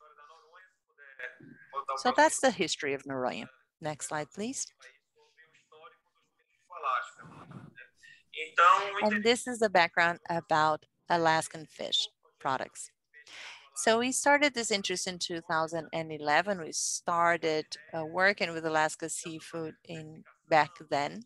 And we started a project of certification because we didn't have certification standards for sustainability for some products in Brazil. And we started this project with certain certification agencies in Brazil. That project took a few years until it became consolidated. And only in 2014, we were able to launch our Alaskan fish products with wild salmon, cod, and pollock. In the next slide, you will see how we began, and then the packages were improved. And in 2019, we started working with pollock. And in 2021, we launched a product. We're bringing the raw fish from Alaska to Portugal, and then these are turned into fish balls and being brought to Brazil. So we have the high quality of Alaskan products with the tradition of Portugal so that we can process these products and provide a premium product that Brazilians are very used to and that they enjoy purchasing. So here you see the first packages that we worked with. We wanted to promote sustainability and wanted customers to see the product. We showed that this product comes from Alaska, that is sustainable. So we display all the assurances that are behind even ASME's work. In 2017, we developed new packages. So here you see the new packages we use with the new standard. And that type of package had to do with the waters from Alaska, the landscape of Alaska, and the quality was differentiated. The product could be clearly seen by the consumers. They could perceive the benefits that Alaska products bring in terms of freshness and quality. And in 2019, we also developed a very innovative project. It was a very first company in Brazil to launch products based on pollock blocks. This is used for all products and for a better products and different products, as we saw from our colleague from the Netherlands. This is a very versatile product that is gaining more momentum in Brazil. Right now, we're facing this barrier that consumers are not familiar with this product. Maybe they do not foresee all the possibilities in terms of preparation. So we need to create more recipes and teach our consumers on how to produce and how to prepare these products that can be prepared in so many ways. It's a new product. This has gained an interesting market share in our country. And more recently, we launched this cod line. It was recently launched right before Passover and for Easter, and this is also very interesting for us. I'd also like to highlight some points that were very important in this development. I think it's important to talk about them. Of course, we faced some difficulties in the beginning in Brazil. We faced competition of products that had water added to it so that it would seem um, heavier. And that problem remained for many years. And only when this problem stopped is that we had the opportunity of move forward in our developments.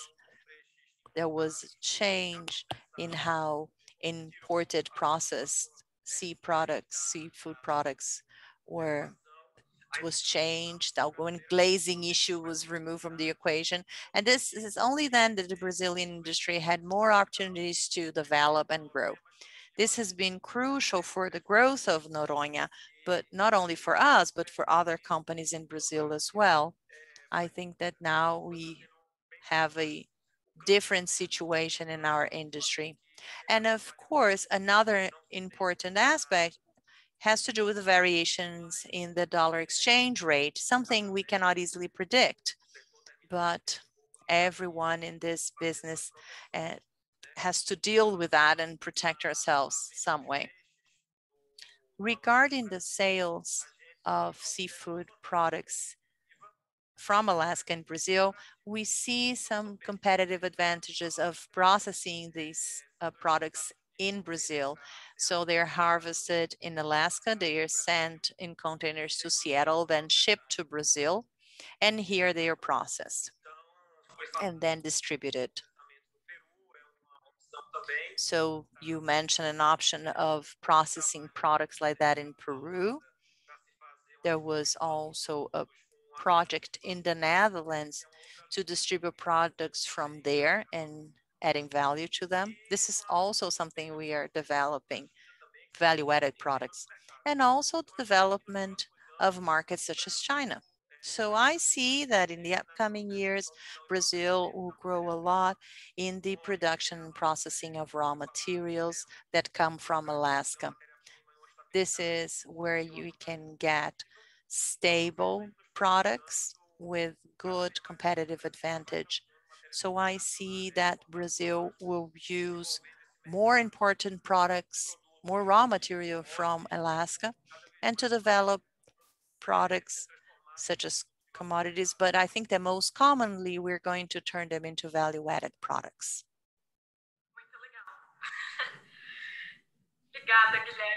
Great.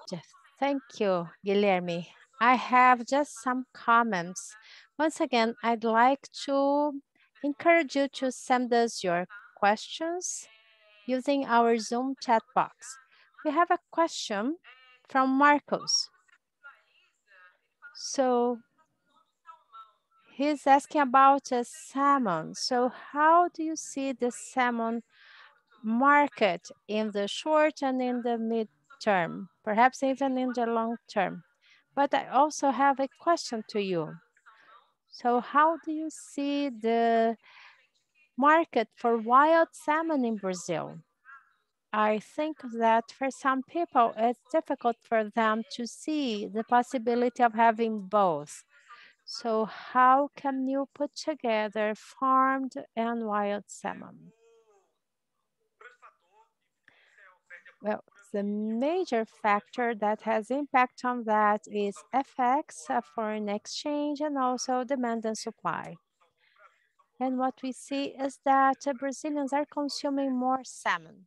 It's the most important species that we find in Asian restaurants. And we see that there was a sharp increase. And we believe that we really invested rightly on salmon. We bet on salmon. particularly considering what other competitors did, and that certainly opened new opportunities to us. And obviously, there are some fluctuations of the exchange rate and some other factors, but I believe that that market will grow. And consumers will also look for sustainable products, wild products. And I'm not saying that this will replace salmon from Chile, because we know that we face some challenges. The salmon from Alaska faces logistic challenges, the fact that we will get it frozen, but I think that Alaska salmon presence or market share is increasing at a very significant pace. I fully agree with you.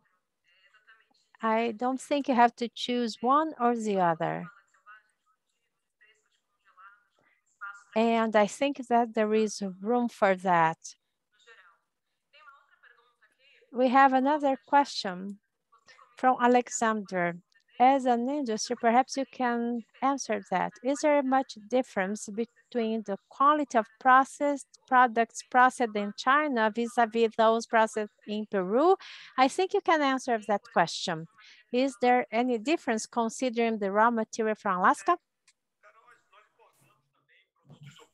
We also import products from Peru. We also imported many products from China a few years back. There is a difference. There is a difference in terms of standards. I think the difference was bigger in the past. I think today is more standardized. Products I see coming from China today follows the same processing standards from other markets, such as Peru, overall, maybe with a few exceptions, but I think that overall we have seen products with good quality. But in the past, we faced a lot of difficulties with that. We had problems with the quality of products that came from China. And this had to do also with the improvement in the national industry. But this problem was overcame. And I hope that from now on, competition will continue at the same level. I mean, everyone and on the same pace and on the same level. And then we can find our spaces, but with fair competition. Perfect. I agree with you. Guilherme, it is a pleasure counting on you. There are several questions from here in the Q&A. And unfortunately, we need to move on because we have other guests, but I will share with him all questions. So Guilherme, once again, thank you very much. It was a pleasure. This is a very good event. Congratulations. And I hope that we can discuss more about seafood industry in Brazil and also to share more new things have been developing. I'm very optimistic. I would like to leave you with a very optimistic message, not only related to the Alaska seafood industry, but also to the seafood industry in Brazil. I think it's a very important time for us. We are finding more space and people are consuming more seafood products from Brazil. And I hope that we can also get more investments and also support from the government. And the seafood industry in Brazil does not get a lot of support from the Brazilian government. There is support to fishing activity, so the fishing department does a good job, but they should see industry as the link between producers and the end consumer market. So there's always the industry between the fishermen and the plate of our consumers. And we also generate a lot of jobs. So now in the pandemic times, this is important. It's important to have some incentive policies for the seafood industry in Brazil, like there are in other countries, because this could lead us to generate even more jobs. I agree with you, and I'm sorry to interrupt you, but I like this connection you've just made to this topic. David's presentation from Peru, the work that they have made with SNI in Peru to improve their market, and how the industry and the processing industry have worked together to approve some laws. So this is important, and I think that's something we lack in Brazil and in other countries as well. This is just one example, but there's also a generation of new jobs, taxes, and that's the industry that is going to bring, for example, this raw material, and so that it can reach the table of our consumers. So there's something to be done there. So we have a lot to grow, and with the support of the government, we can expedite that. So thank you once again, and I hope I could have helped you, and I'm open to other future opportunities. Thank you. So now, before I start to give a talk, I'd like to invite Valesca to take it over again. Valesca, are you out there? Okay, you need to unmute yourself. You know what? I was laughing. I really enjoyed your chat, but thank you very much, Carolina. And an excellent presentation. And that's perfect for us to start our third session, retail, consumption, and B2C marketing, selling in international markets. So retailers are really shifting the paradigm in selling seafood during the pandemic. We know that there was a huge pressure on grocery stores and in order to meet consumers' demand. And frozen seafood is becoming more and more consumed. There is also a demand for healthability, sustainability, convenience. And in order to address this issue, I'd like to invite Marcos Galvão. He is a commercial manager of seafood at Pão de Açúcar Group, part of the Casino Group. Hello, Marcos, can you hear me? Let's see if he can hear us. Marcos? Yes, can you hear me? Yes, now I can. Great, thank you so much, Marcos, and welcome. Thank you so much. I heard of this discussion. I apologize for wearing a mask, but I am at our office and we need to comply with all sanitary requirements. Yes, we are doing the same over here in order to hold this online but safe event. Yes, it's online, but the content is very rich. That's what's most important. So, Vanessa, I'd like to start by thanking you, Ricardo, Carolina, for this invitation, especially for giving me the opportunity to share the retail perspective about frozen seafood, Alaska seafood. And the idea is to share content that can help you all. I will address 4 topics in my presentation. So let me start by talking about the company I represent, the GPA, and then I'm gonna address seafood market according to our standpoint, considering everything that happened in 2020 and this whole year of a pandemic. And then what we did in order to leverage sales of this category. And then some assumptions that I find important in keeping leveraging this product in Brazil. So GPA, the group is present in Brazil and outside Brazil in Argentina, Colombia, and Uruguay. Next slide, Valesca, please. In these 3 countries, We are represented by the Éxito Group, and I'm talking about 630 stores, most of them in Colombia. 515 stores in Colombia, 19 Uruguay, and 25 stores in Argentina. So you can see a substantial number of stores spread out in South America. Next. Now let's focus on Brazil. So in Brazil, we have a larger number of stores and different channels to communicate with our consumers. In Brazil, there are 873 stores, 26 distribution centers and warehouses. We are present in 15 Brazilian states plus the federal district, and here I'm talking about brick and mortar stores. The group has more than 57,000 employees. And we are pioneers in e-commerce in Brazil, food e-commerce, and that has really increased with the pandemic, and we are still the leaders. Another important point is that there are more than 21 million enrolled in our CRM base.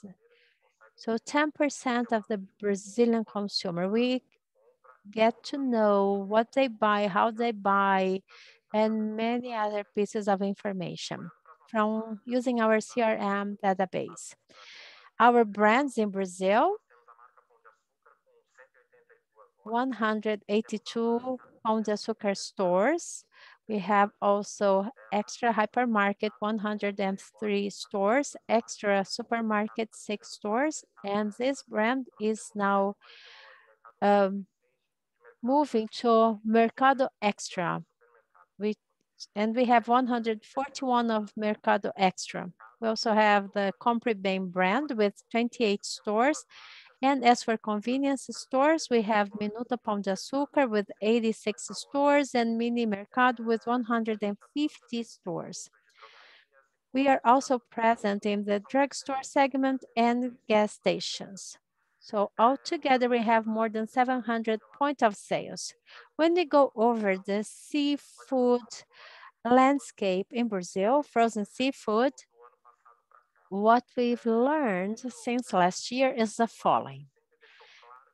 Brazilians have always made clear that they prefer fresh seafood.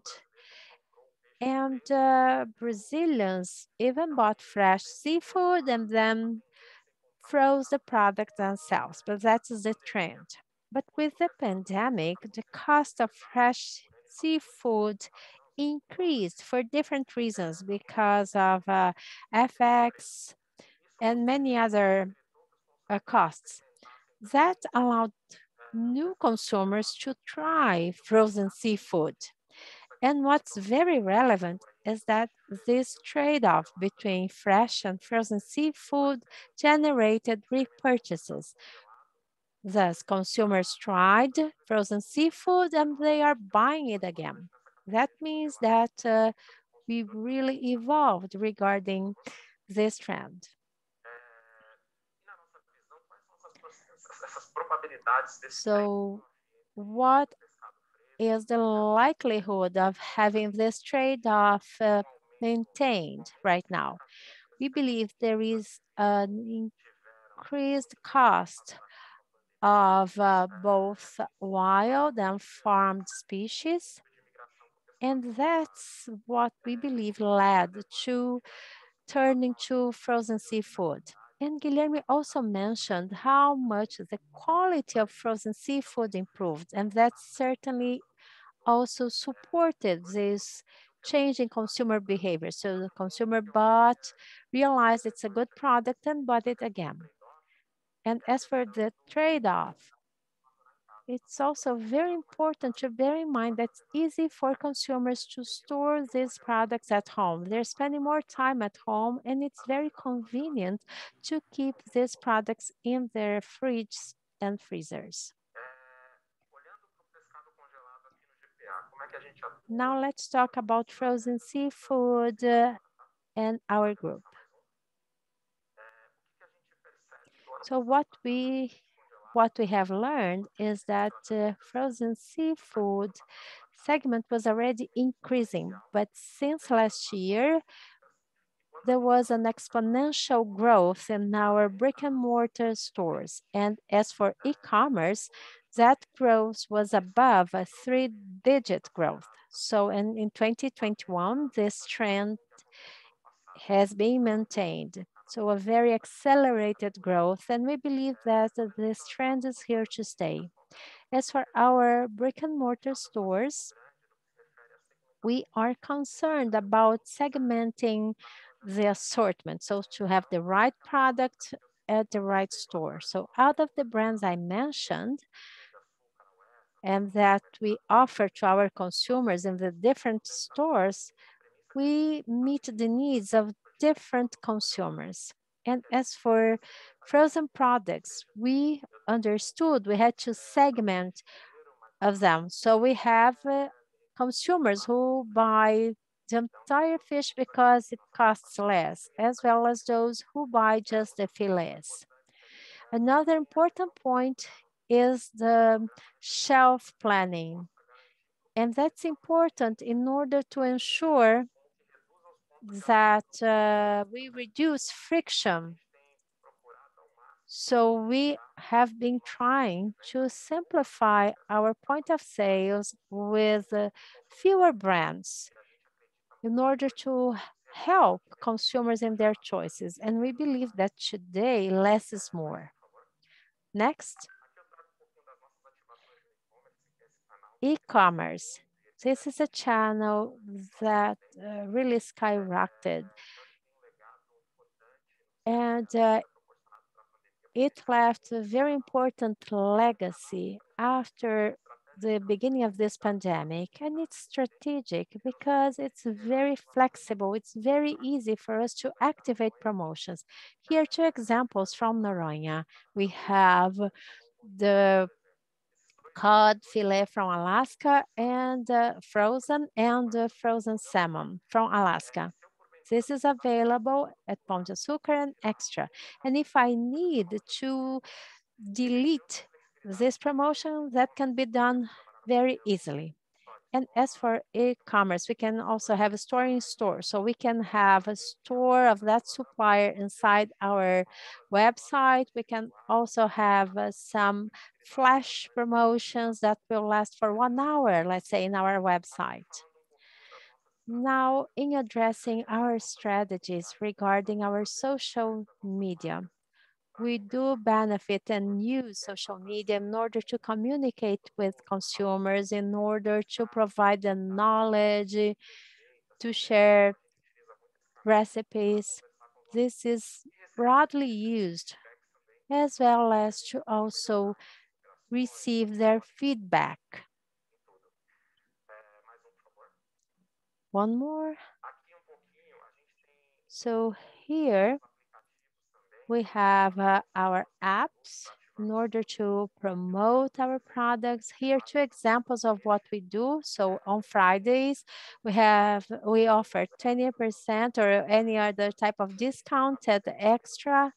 And in Pão de Açúcar stores, we also offer discount from Friday to Sunday in sushi cuts.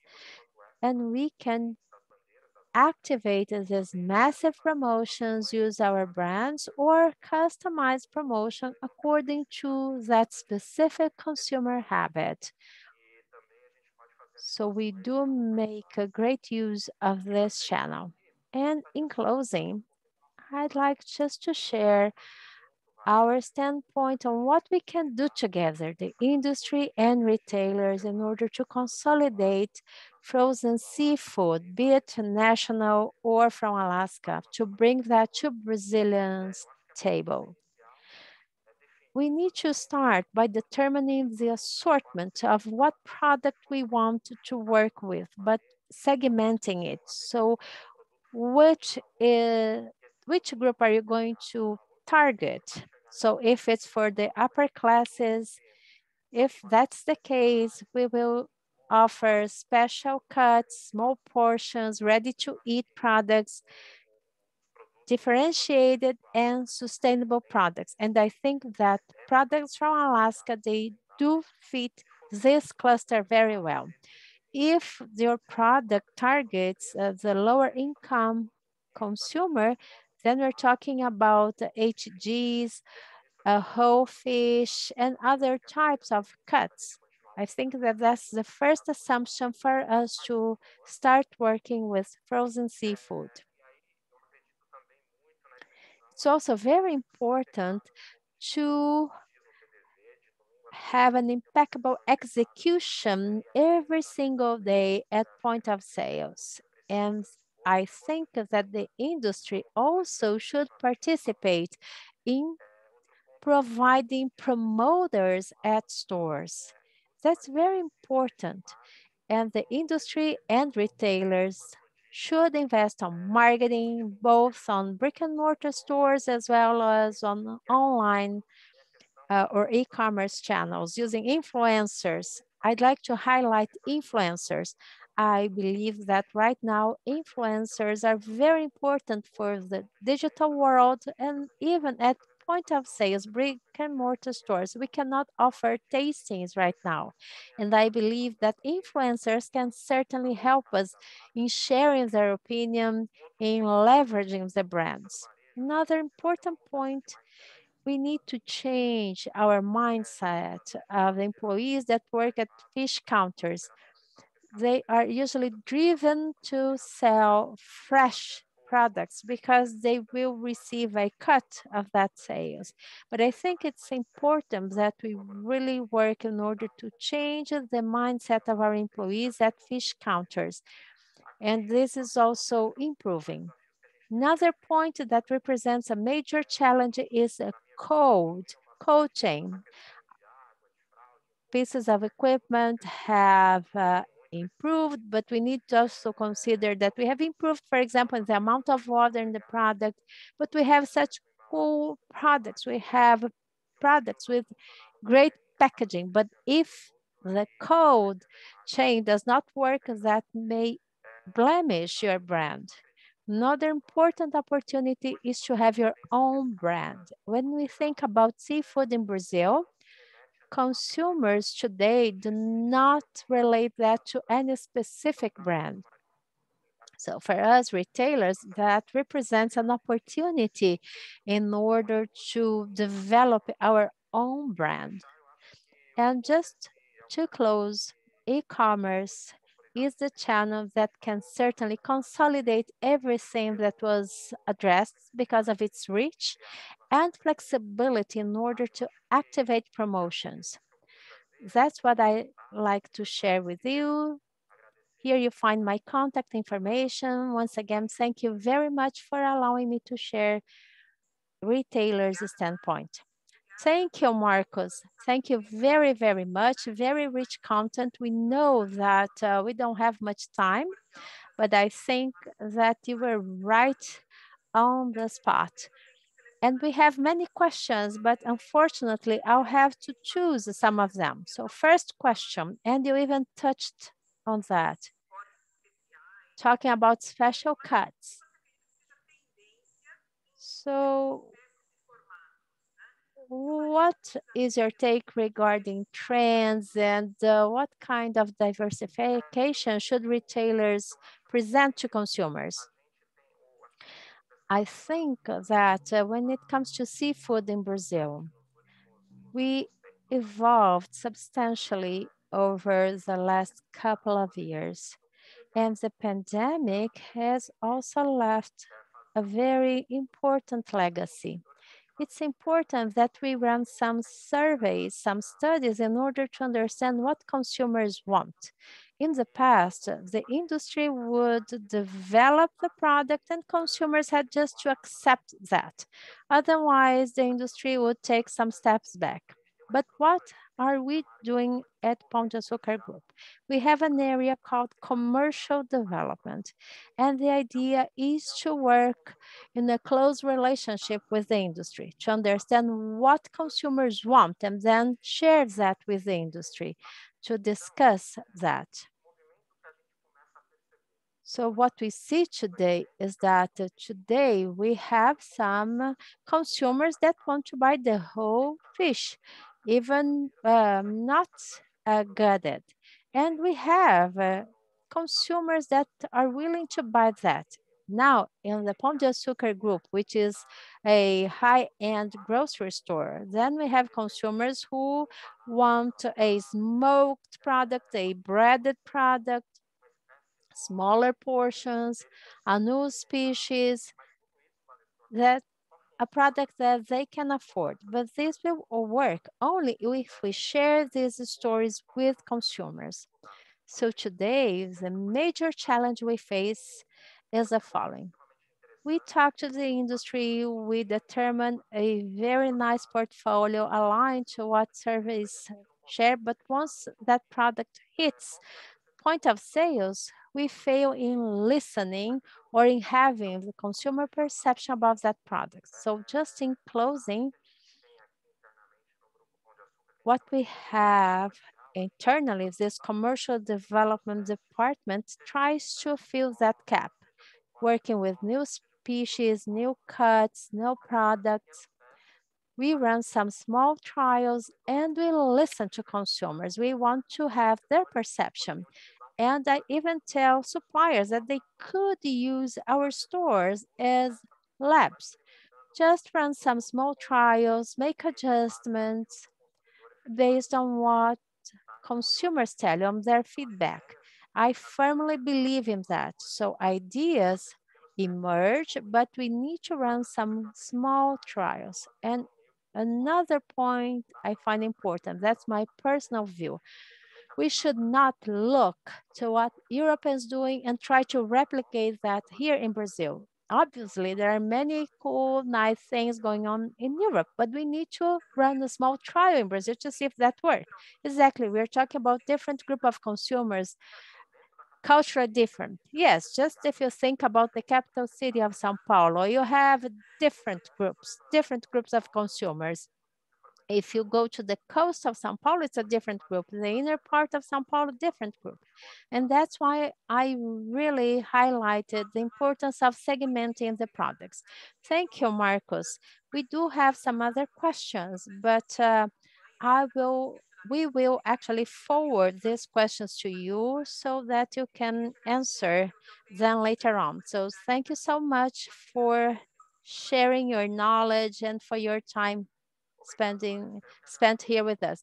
Thank you, Valesca. I'd like to thank you, and please feel free to call me to invite me. I'll always try to support you. Thank you. Thank you very much, Marcos. Yes, thank you. Wow, so many questions. I apologize for not having had the opportunity to ask all of them, but do keep sending us your questions. So now I will invite Carolina once again so that she can continue with the next panel. Carolina? I'm back. So Marcos, thank you for your great presentation. I'd like to thank the audience for their engagement. There's so many questions, but we will answer them later. Okay, now I'm going to change to a different language again. And let me remind you, for those who have just joined us, we have simultaneous interpretation available. So please select the language you prefer to hear using the Zoom interpretation button bar. Back, and I just, before proceeding to the next presentation, I'd like to remind you that we are offering simultaneous interpretation services. So please select your language in the bottom bar at the Zoom application on your notebook, your laptop, your computer. Okay. So the next guest, our next speaker is in the US, and I would like to introduce you to Craig Morris. He's the CEO of the Genuine Alaska Pollock Producers Association, one of the greatest partners of ours. Hi, Craig. Hi there, how are you? Good, so welcome to our Latin American event. Thank you for having me, I'm excited to be here. Yeah, so I'm asking Craig to share a little bit with us about his experience in promoting seafood in the US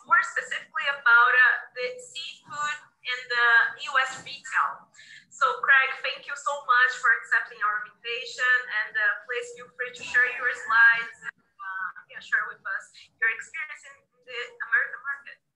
Thank you very much for having me. Let's see if technology will be our friend today. I will try to pull up my slides.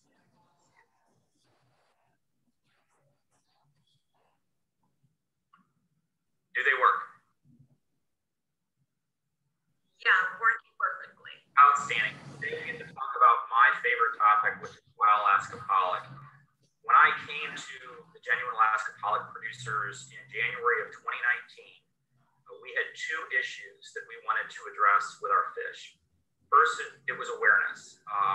Even though our product was in market and had outstanding penetration, most consumers were not aware that the fish that they were enjoying was wild Alaskapolic. It was hidden behind that better breading. It was an ingredient in a variety of other things, up to and including surimi, but there was just not good familiarity of the fish itself. The second thing that we wanted to address is our limited channel penetration. We have great penetration in the frozen food aisle at retail, and we have great penetration in the quick service restaurants as a core menu item. So to address those two vulnerabilities for our industry, first, we did research on how to introduce Alaskapolic most effectively so that we could build demand for fish, but then also invest in partnerships so that we could expand U.S. Alaskapolic's penetration outside of just the retail frozen food aisle and the quick service restaurants. Well, as we all know, about a year ago right now, COVID happened. And so what we're going to talk about today is what we did at GAP in partnership with ASB, what we're doing now, and what's on our to-do list. Obviously, QSRs or the quick service restaurants had their own set of challenges that we could spend the time talking about, but I've been asked to talk about what happened in retail. Quite simply, the U.S. and international frozen food aisle was the right place to be during COVID. As I said, when I came to GAP, our objective was to expand our footprint out of that category, and yet during COVID, it was the best category to be. And there's lots of numbers. All of us know that the frozen food aisle was really where a lot of people were stocking up. I included, bought a larger freezer. And so like many people around the world, more and more people basically have a cold storage system for our industry in their homes. We have the opportunity to move things in a greater volume. So these are some of the obvious numbers, but at the end of the day, the fact that we really focus on is those Gen Z consumers, those high-earning millennial households with children. Those were our target audience for seafood. Those are the people that believe in the health messaging. They believe in the sustainability story. They love the provenance story of Alaska. Those are the ones that we really wanted. And for the first time ever, they came to the frozen food aisle. And the thing that's really amazing that they found was the frozen food aisle was not the frozen food aisle they remember. Major brands, everybody has really put a lot of energy, thought, research, and investment into the frozen food aisle of retail. So when people got in there during COVID and looked around, they saw plant-based offerings. They saw low-carb offerings. They saw products that not only tasted good and were convenient, but really checked all the boxes for the consumers. People looking for sustainability messages, it was there. People looking for knowing where their food came from, the provenance story, it was there. And so net on net, what we saw during COVID was this sustained growth in not only frozen seafood sales, but once the full service seafood cases opened up, sustained growth in fresh seafood as well. And I think that's one of the things that's really important for us to focus on is historically as an industry, we always felt that seafood was something that most people ate away from home because they were concerned that they couldn't cook it well, they wouldn't have a good experience, and frankly, they didn't want to fail at dinner. And so what we've found during COVID is not only did people buy more seafood at retail and bring it home to cook it at home than really ever before, they keep doing it. And I think this could be for our industry, for real seafood, one of the things that we've focused on is increasing per capita consumption for seafood. In the case of wild Alaskapolic, increasing overall demand for Alaskapolic. And if we can get people comfortable eating our fish at home, that's going to give us a whole different set of channels to really focus on for major movement. So as I said, the frozen food aisle was hot, the frozen seafood aisle was hot, and then obviously that had a carryover into the full service seafood case. If we look just at frozen seafood sales, we had some pretty amazing developments in that market. Obviously, one of the things that we look for is how are the retailers performing? Are they making money in the departments that our products are in? Overwhelmingly, as you can see at the bottom with Walmart, Lidl, Albertsons, and Stop and Shop, U.S. chains, they made a lot of money during COVID on the frozen seafood case.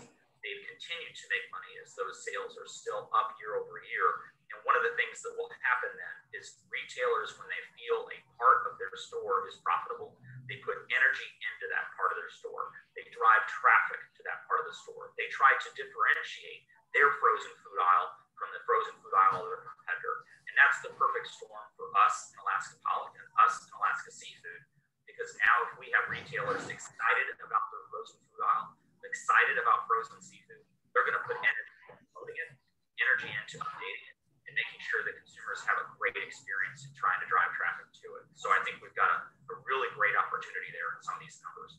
And it really wasn't just a story that was picked up in the seafood trade. You know, for us kind of geeks that really follow this, it was really followed by mainstream media.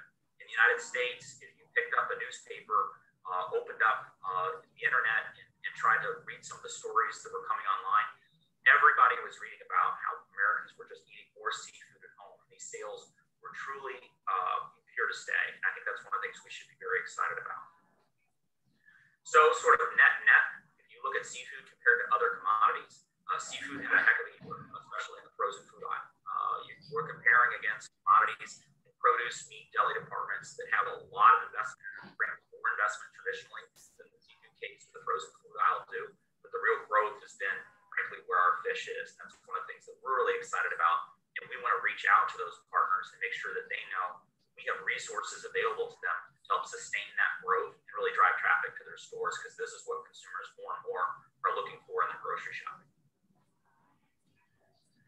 So when COVID hit, one of the things that we did at GAP was say, okay, if consumers are at home and we know that they're buying more frozen seafood, more Alaska Pollock than ever before, how can we help them? And what we identified as the primary need was making sure people knew the full versatility. And they had, for the first time ever, 5-pound bags of fish sticks in the refrigerator, and they were cooking those for their kids every day as their kids were heading for school at home. The parent was working from home. They needed to do a quick lunch. The last thing we wanted was at the end of COVID for people to say, I never want to have a wild Alaska Pollock fish stick ever again. So we worked with very influential food bloggers and influencers like Jesse Friedman to develop versatile recipes, easy, quick to serve recipes for working moms, so that people could see that, frankly, Alaska Pollock was a very versatile protein that would work very well in a number of different applications. And so to not just look at it as a fish stick, but an ingredient in a taco or an ingredient in a number of other items. We then knew that a lot of consumers were developing much more intricate dishes. People were baking bread. People were doing a lot of things they normally didn't do because, frankly, they had more time in the kitchen than they had before. So we partnered with people like James Beard award-winning Seattle chef, Chef Terry Boudreau, to develop for us some more long-form recipes that people could understand that Alaska Pollock could work well in very intricate dishes that people were doing more and more because it was frankly fun to cook and you had nothing else to do. We also wanted people to know that if they saw that recipe and they really liked what they saw and they really bought into the Alaska story, they really bought into our sustainability messaging, our Alaska provenance, our wild caught, all of those messages, we wanted to be able to connect people to the products in the stores. So we launched a where to find feature on our website here in the US, so that basically if they saw the story on Instagram, they could go into our bio and they were just one click away from finding exactly where that raw ingredient was that the chef was cooking. We then really thought that Alaska Pollock had a great opportunity to expand its presence in food service to the higher end restaurants. So we kicked off what we call a Fast Start program in partnership with ASME to introduce higher end restaurants in that struggling food service industry to our fish as well, making sure that they understood that it was a great option if they were looking for a seafood item that they could replace the things that they had pre-COVID. So if we look at our partnerships, these are some examples of the work that we did with Jesse Freeman, the Chef Julie. As you can see, these are very simple dishes that incorporate into into like a macaroni salad, our surimi product, or into a very healthy, quick option for lunch or dinner, wild Alaska pollock fillets. And we got that out to consumers. We then, as I said, launched on our website these where to find. So if you saw the products that were being used in the recipes, you could link back through our bio and then find out exactly where the store was that was closest to you. Or in the case of some of these items, actually just have them delivered to your home through Amazon or whatever. We really believe at Genuine Alaska Pollock Producers, and obviously in partnership with ASME as well, that we have an amazing fish and we have an amazing story behind it. So what we continually do at GAP is do nationwide surveys in not only the United States, but foreign markets as well, to track how we're doing in increasing familiarity with our fish. As I said, that was one of our primary objectives. What we found this past year during 2020, coming out of COVID, was that 55% of Americans were familiar with Alaska pollock. That means that in the past year from our study in 2019, 10 million more Americans were familiar with Alaska pollock than the year before. When we asked those consumers, where have you learned about the fish? They're learning about the fish on the front of pack in those frozen food aisles in the grocery stores. So as our partners are calling out wild Alaska pollock by name on the front of pack, consumers are seeing that messaging and it's resonating with them. And then we ask them what their perception is of the fish. They have a very strong positive association of Alaska pollock because of our pillars. We always talk about the fact we're from Alaska, we're wild caught, we're sustainable, mild tasting whitefish, which is a great option for people that are looking for that. And we have an unmatched nutrition story that we're really proud of as well. So when we ask consumers how we stack up against competing whitefish, Alaska pollock has the highest positive association of really any of our competing proteins. So overall, those aware of wild Alaska pollock are most likely to often purchase it from the frozen food aisle of the grocery store versus quick service restaurants than any other sales channel. We knew that, and we're working on diversifying that as well. So if you look out there, one of the things that we focus on at GAP is not only doing research to make sure that we understand what about our fish resonates best with consumers, but we also have what we call partnership dollars, where we help defray marketing costs up to 1-to-1 to bring wild Alaska pollock to market in new forms, put it into new channels or associated with influencers. And this lists some of those things that we've done. We've really gotten excited about getting our product into the snacking category, because that is just an Uber trend here in the United States and around the world. So we focus on things like Highliner's Alaska Wild Wings that are an alternative to chicken buffalo wings. We've been very excited, obviously, to associate with influencers like Martha Stewart or Anthony Porowski, or those that carry a lot of followers, so that when they talk about Alaska pollock, we get people hopefully looping back to the wild Alaska pollock messaging and learning about our fish all year long. And then obviously, one of the things that's very important to us is making sure that we get into those higher end applications as well. So we're really proud to see some of those from the higher end applications focusing on our product. This is just a short list that includes a lot of the retail items, because I know we're really focused on retail, but all of the new products in the last 2 years that have been brought to market due to these partnerships. It's really, for us, something we're really proud of. And we think because all of these partners are calling out wild Alaska pollock by name, that's really translated into moving that needle in terms of consumer familiarity and a positive association, because all of these partners, when they work with us as partners, they're required to utilize our messaging and talk about our fish the most effective way possible. So in the case of, let's say, a Gordon's fish stick, which is a major item here in the States, they're going to talk about that Alaska provenance. They're going to talk about the wild caught. They're going to talk about sustainability. They're going to talk about that mild taste. And then obviously they're also going to talk about the unmatched nutrition. So this is sort of a rundown of some of the things that we've been doing with these partnerships. Overwhelmingly, those have been retail focused, but as this list shows, there's a few things in here that we've done as well in terms of fast food. But I would say at the bottom, as you can see, Gordon's, as partners like Gordon's who started calling out wild Alaska pollock by name, their sales have been up markedly. And so it's not anymore wild Alaska pollock as a fish that's sort of hidden in plain sight that we sort of assume that people think is cod or haddock. We really think wild Alaska pollock is building a name on its own, and people should be really proud of the protein that they source. As I talked about, one of the things that we do is develop these toolkits that are the most effective way possible to talk about our fish. So one of the things that you'll see, at least in the U.S. market with our partners, and then one of these examples is actually out of Europe, is that they talk about our exact same terminology. And so we get what's called amplification in the marketplace with consumers. if they continually see the same messaging around a commodity, they're going to have that engagement with the commodity itself. So always talk about the wild story, always talk about the Alaska story, always talk about the sustainability story, talk about the nutrition, and then obviously talk about the mild taste. We want people to make sure that they understand it's a good tasting product. A couple of examples that we did in retail this year. Obviously, everyone knows that the burger trend is here to stay. Over half of the Americans eat is ground, and so the burger market is frankly unmatched in terms of scale of really any other protein market. One of the things that we've focused on is taking a slice of that and going, frankly, brass knuckles and saying, if you like burgers, there's a healthier option, there's a more sustainable option, there's an option with a lot better provenance story. Again, the wild and Alaska messaging that ties into it.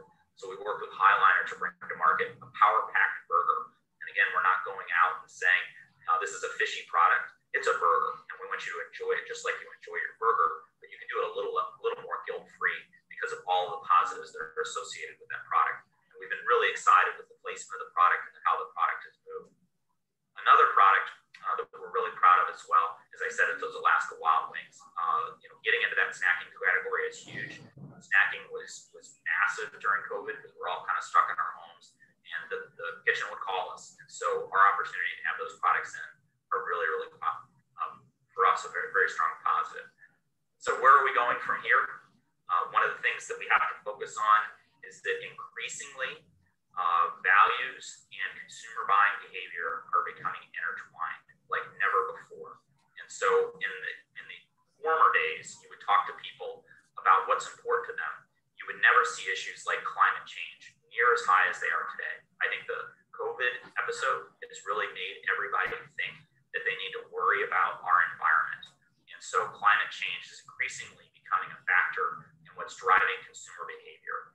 Why that's really important for us is, I think, one of the things we always thought is that people bought their food because it tasted good. They bought their food because it was convenient and affordable. And they bought their food because they're familiar with it. People in general aren't adventurous in what they eat.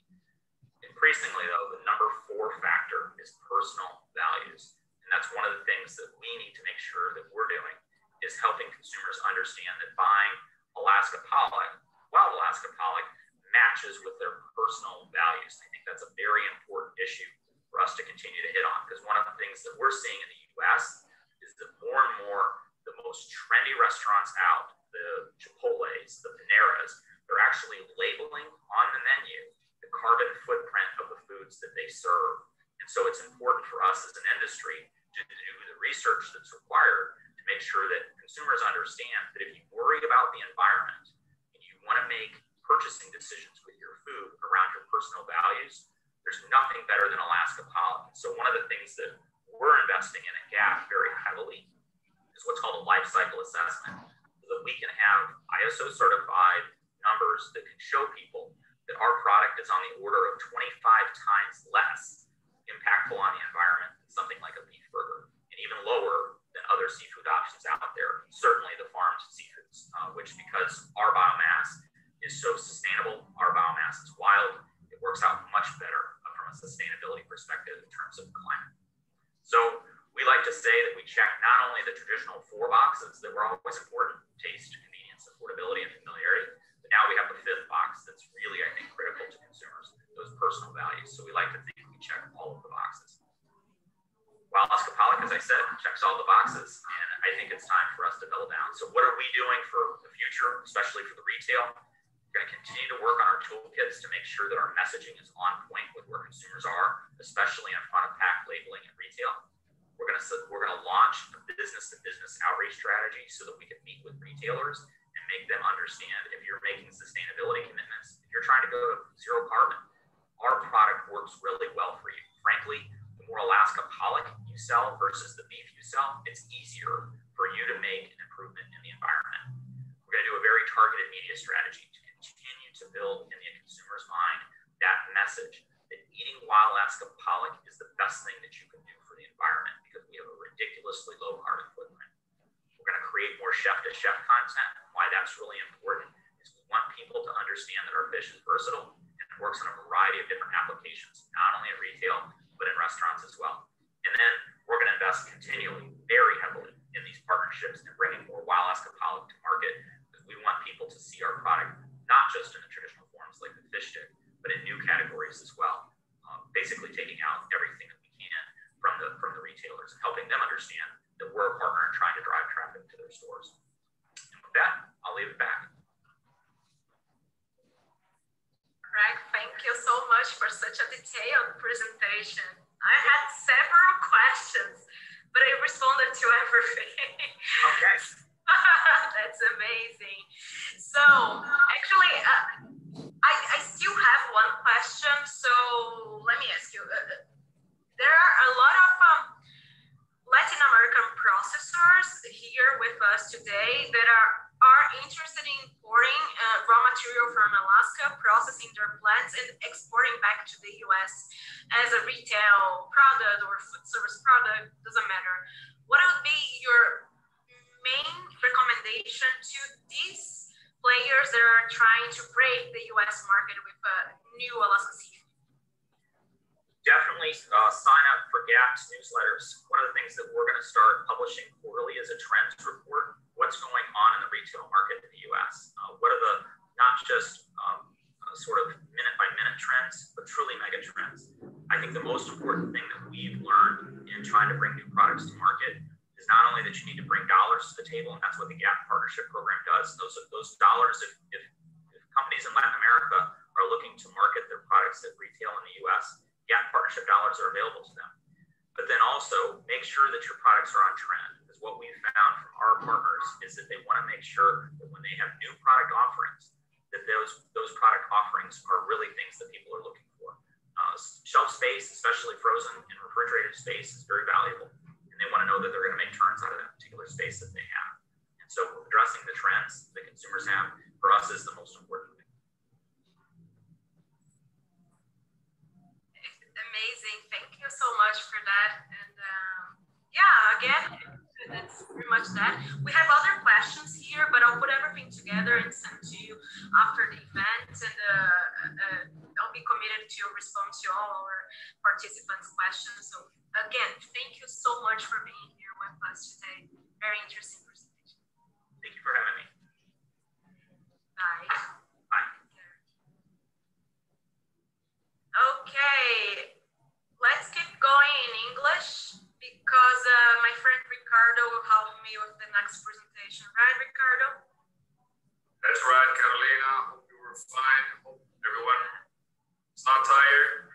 We have a final presentation, and we have a very, very special guest. She's also live from China, and I would like to welcome Ms. Sophia Yan, presenting Chungpo.com. Which is a platform dedicated to provide safe and healthy foods for middle and high-end consumers. So, is there Sophia with us? Yeah. Hi, Sophia. Thank you. Yeah, here. I'm here. Hello. Good morning. Hello, Sophia. Thank you for being with us. So late. You're back home, right? Thank you. Yeah. I can't thank you enough for that. Yeah, I just want to even. Okay, thank you. Well, as I was saying, Sophia has more than 10 years experience with the fresh foods and food industry, and she acts as a senior director with Chungpo.com. She has traveled to many countries across the world, participating in exchanges, studying other markets, and establishing friendly relations with the fresh foods. So today she will talk about the challenges of establishing a seafood e-commerce corporation in a continental country, which is China, eager for seafood purchased online. So e-commerce will be our main target here. Right, Sophia? How are you? I'm fine. So I'm ready here, I think. Okay. So, in here. Hi. It's great to see you. Great to see you too. Yeah, so I begin my presentation, so I share it here. Okay.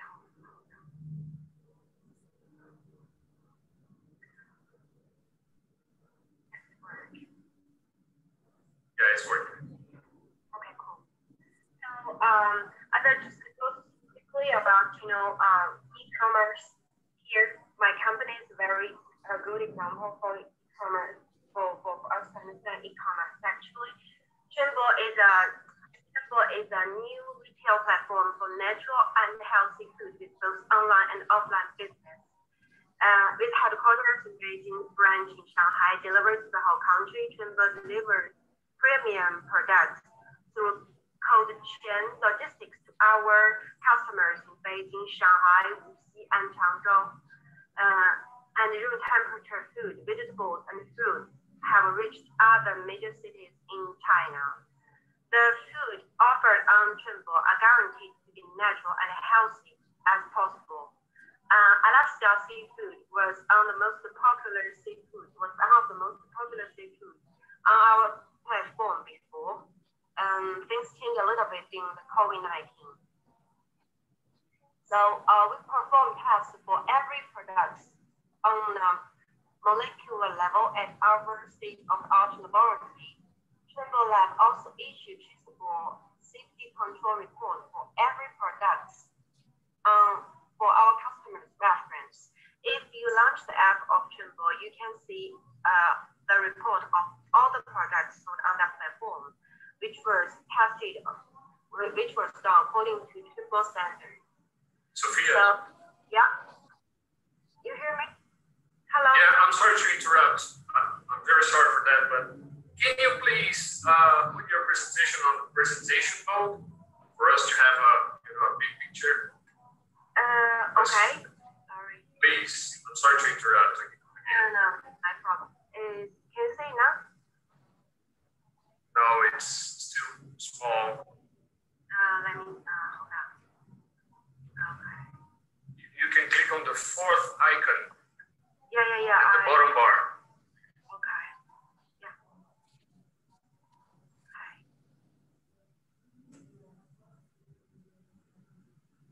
Okay. That's great. Thank you.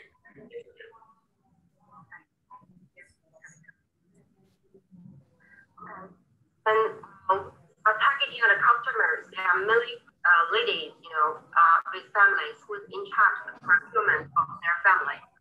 So they are mainly from middle-class families in major cities. And Chunbo has its unique design for food safety part. That is the laboratory we have. It is the national level laboratory. We test everything. There are staff, working 24 hours, 7 days a week to do the test for every batch of the products sold on the platform. It also has organic farming.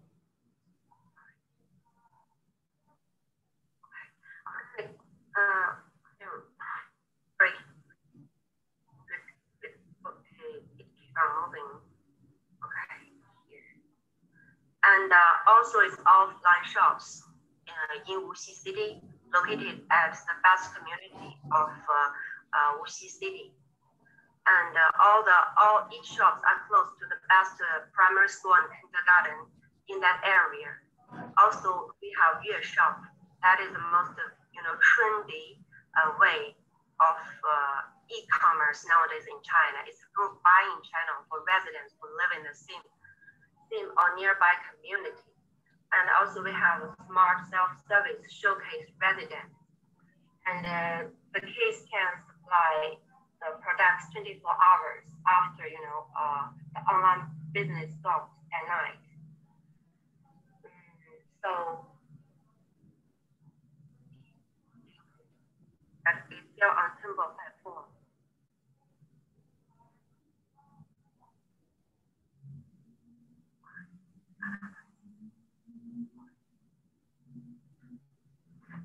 Here you can see the day users called beds all gas and popular is Chunbo users. So organize their needs besides that products. They also invite some chefs and patients developed by various healthy recipes tailored to different occasions.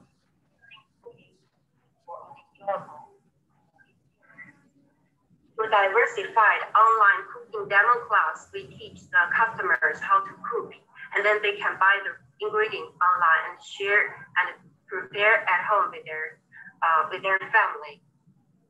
So for many newcomers in the Chinese food industry, we work with a cost-versus platform is crucial in positioning their products in the competitive market space.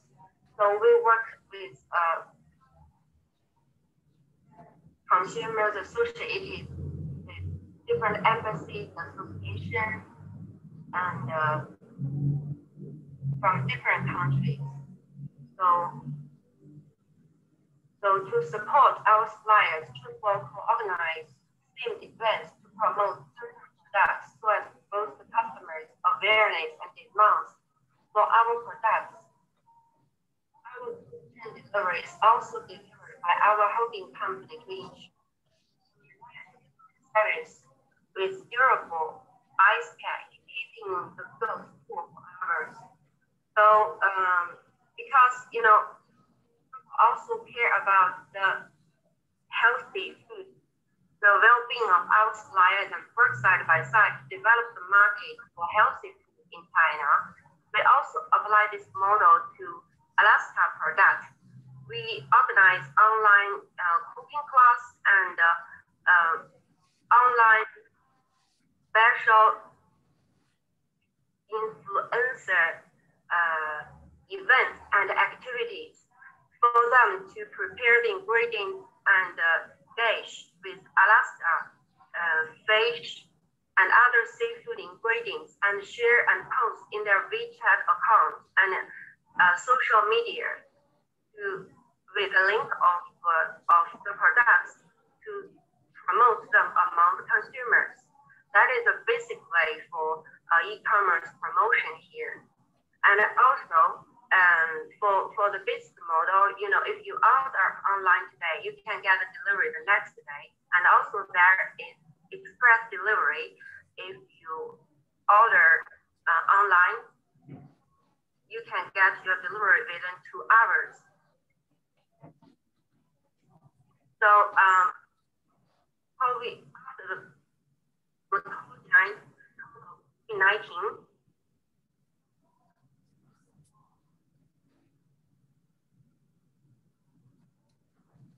the number of monthly active users of membership e-commerce apps have shown that the outburst of COVID-19 had resulted in an eruptive increase of the number of users of Chinese e-commerce platforms during January and February in 2020. After the COVID-19, it was well controlled. There is a stable growth in the number of active users. It suggests that epidemic had somehow changed the consuming habits of consumers, switching traditional offline shopping to new online shopping. Because during the COVID-19, most of the people are forced to stay at home and cooking for their families. They don't go to restaurants, they don't dine outside. So the e-commerce got boosted a lot during the COVID-19 period. And also the sales of the food was expanded dramatically. According to the data of National Bureau of Statistics, there is a constituent increase in online retail. Combined this situation with the growth of market size, it is reasonable to predict in the following several years there will still be an increasing trend in the sales of online retail. So, as a rate of uses of Chinese e-commerce platforms according from just to show that, and also as the retailers for high-end and medium-level consumers, we just felt the increase of the business. Also because of new trend and getting used to consume ready-to-eat and ready-to-cook food. That is a new trend we acquired after the COVID-19. Since there were multiple cases that the packages of imported frozen food was detected to be COVID-19 positive, the concerns of the consumer regarding raw seafood will not be during short time. As a result, processed products as well as deep processed be a new trend of seafood consumption in post-epidemic period. I think the situation will last until the first half of this year, but now the consumption habit of seafood is recovering now.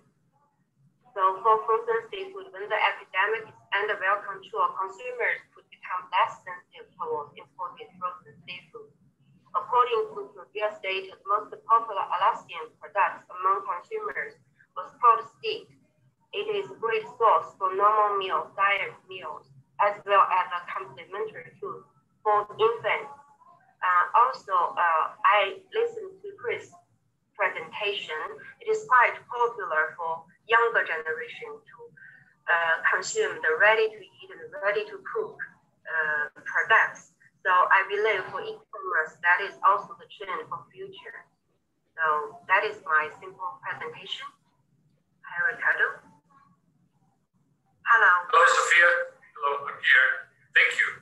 Thanks a lot. Very interesting presentation indeed. We had some small problems regarding your microphone, so if you can adjust the microphone a little bit better in order for us to make the questions that we have.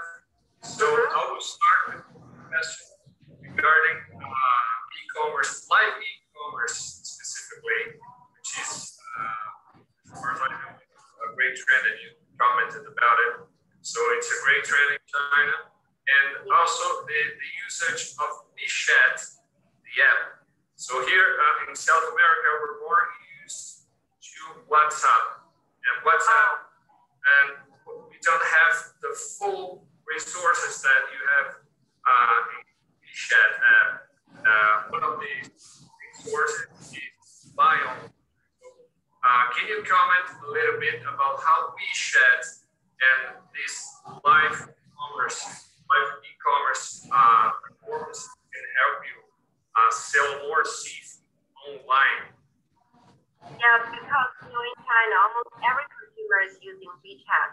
With WeChat, you can set a group with no more than 500 people. Once you set up this WeChat group, you can have a face-to-face interaction with all the consumers. So in this WeChat group, you can have a cooking class, you can have a demos, you can have a presentation, you can have a questionnaire collected, and you can just post the link there, and the consumers in the WeChat group will click the link and just order and buy immediately if they like the products. So WeChat quite powerful and influential in promoting products and as a very good for e-commerce company. So from the consumer side, it doesn't have to go outside of the app in order to ask for food, to buy, to pay, and to talk and to learn about how to cook, how to expand the possibilities in seafood. This is very interesting. Very interesting. Yeah, so, okay.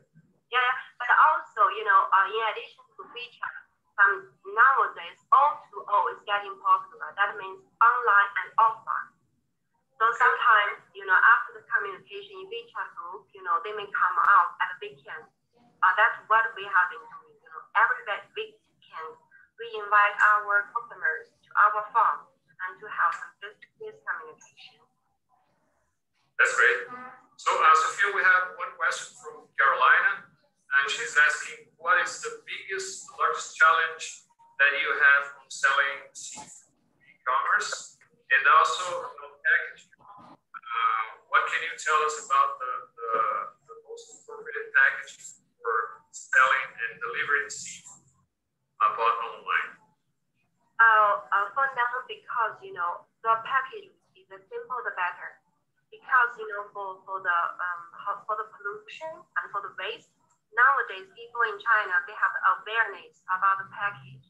They want to reduce the usage of plastics, and so they want to have a real food instead of over-packaged food. So if the package is simple and environmental friendly, it will be more popular with Chinese consumers, especially medium and high-end consumers. how they are educated and they have the sense of, environment protection and sustainable development. So, we have to move towards the next presentation, but first, we have one question.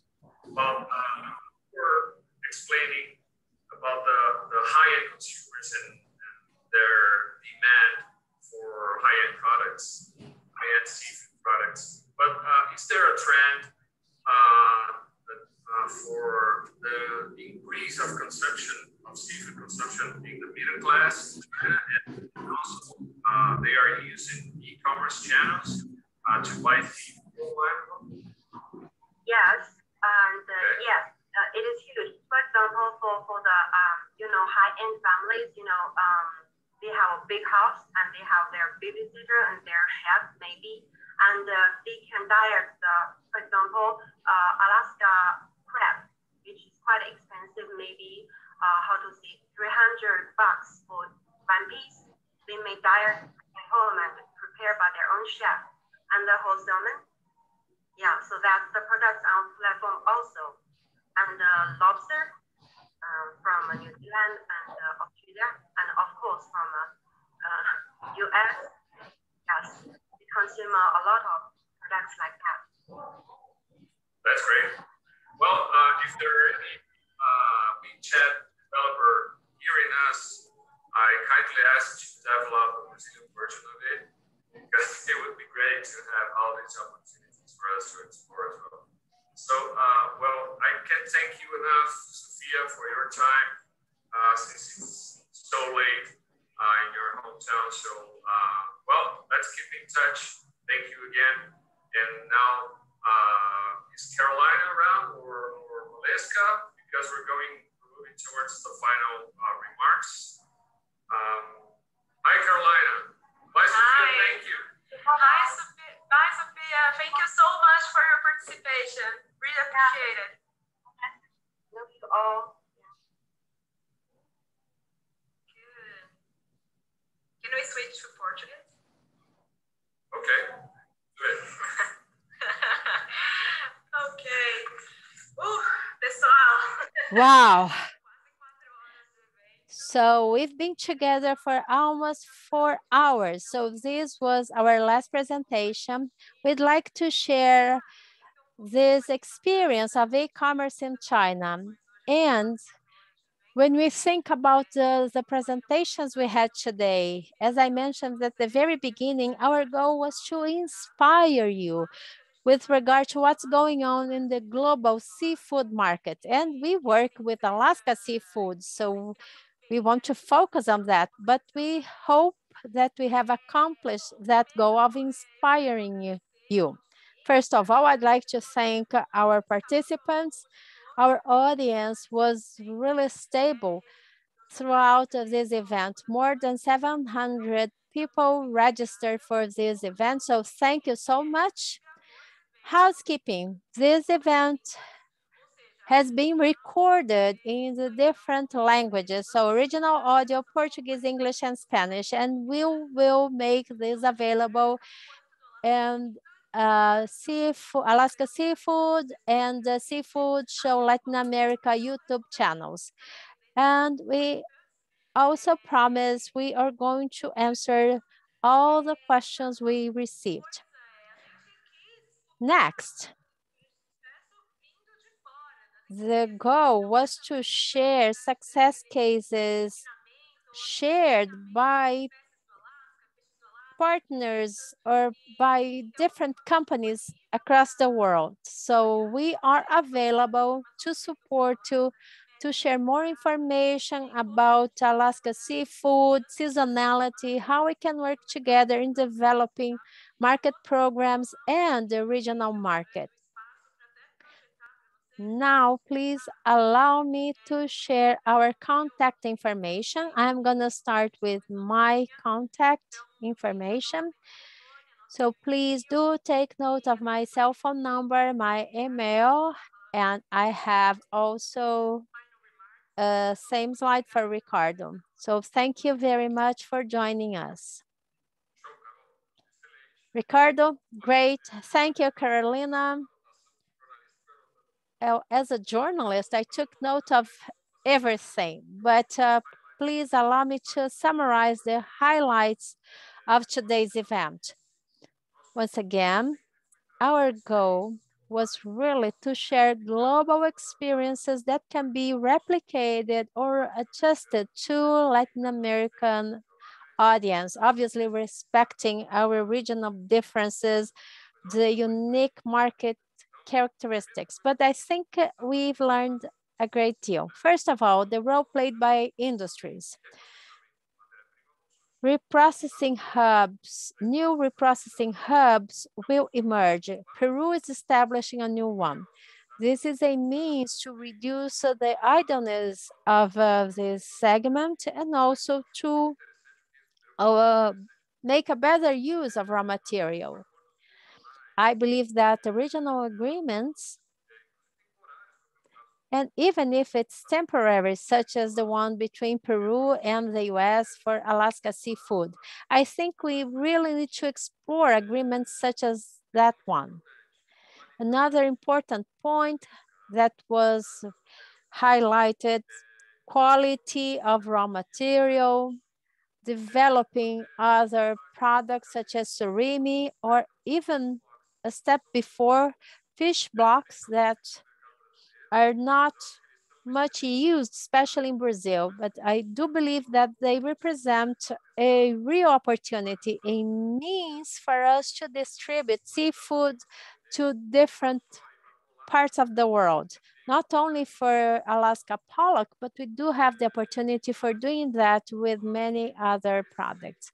E-commerce, Sophia's presentation was excellent in addressing that.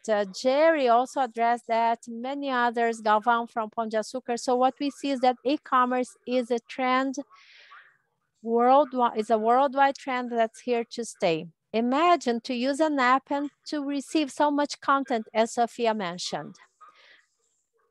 And it's also very important that the federal government supports this industry. Guilherme from Noronha, he talked about how the government should support this development.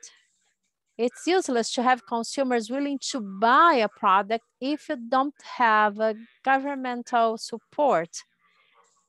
Regulations, the government needs to listen to the industry to ensure the safety of this product and also promote industry's development. I am sorry, I think I've spoken a lot, but one more thing that I find key is new values, as Craig mentioned.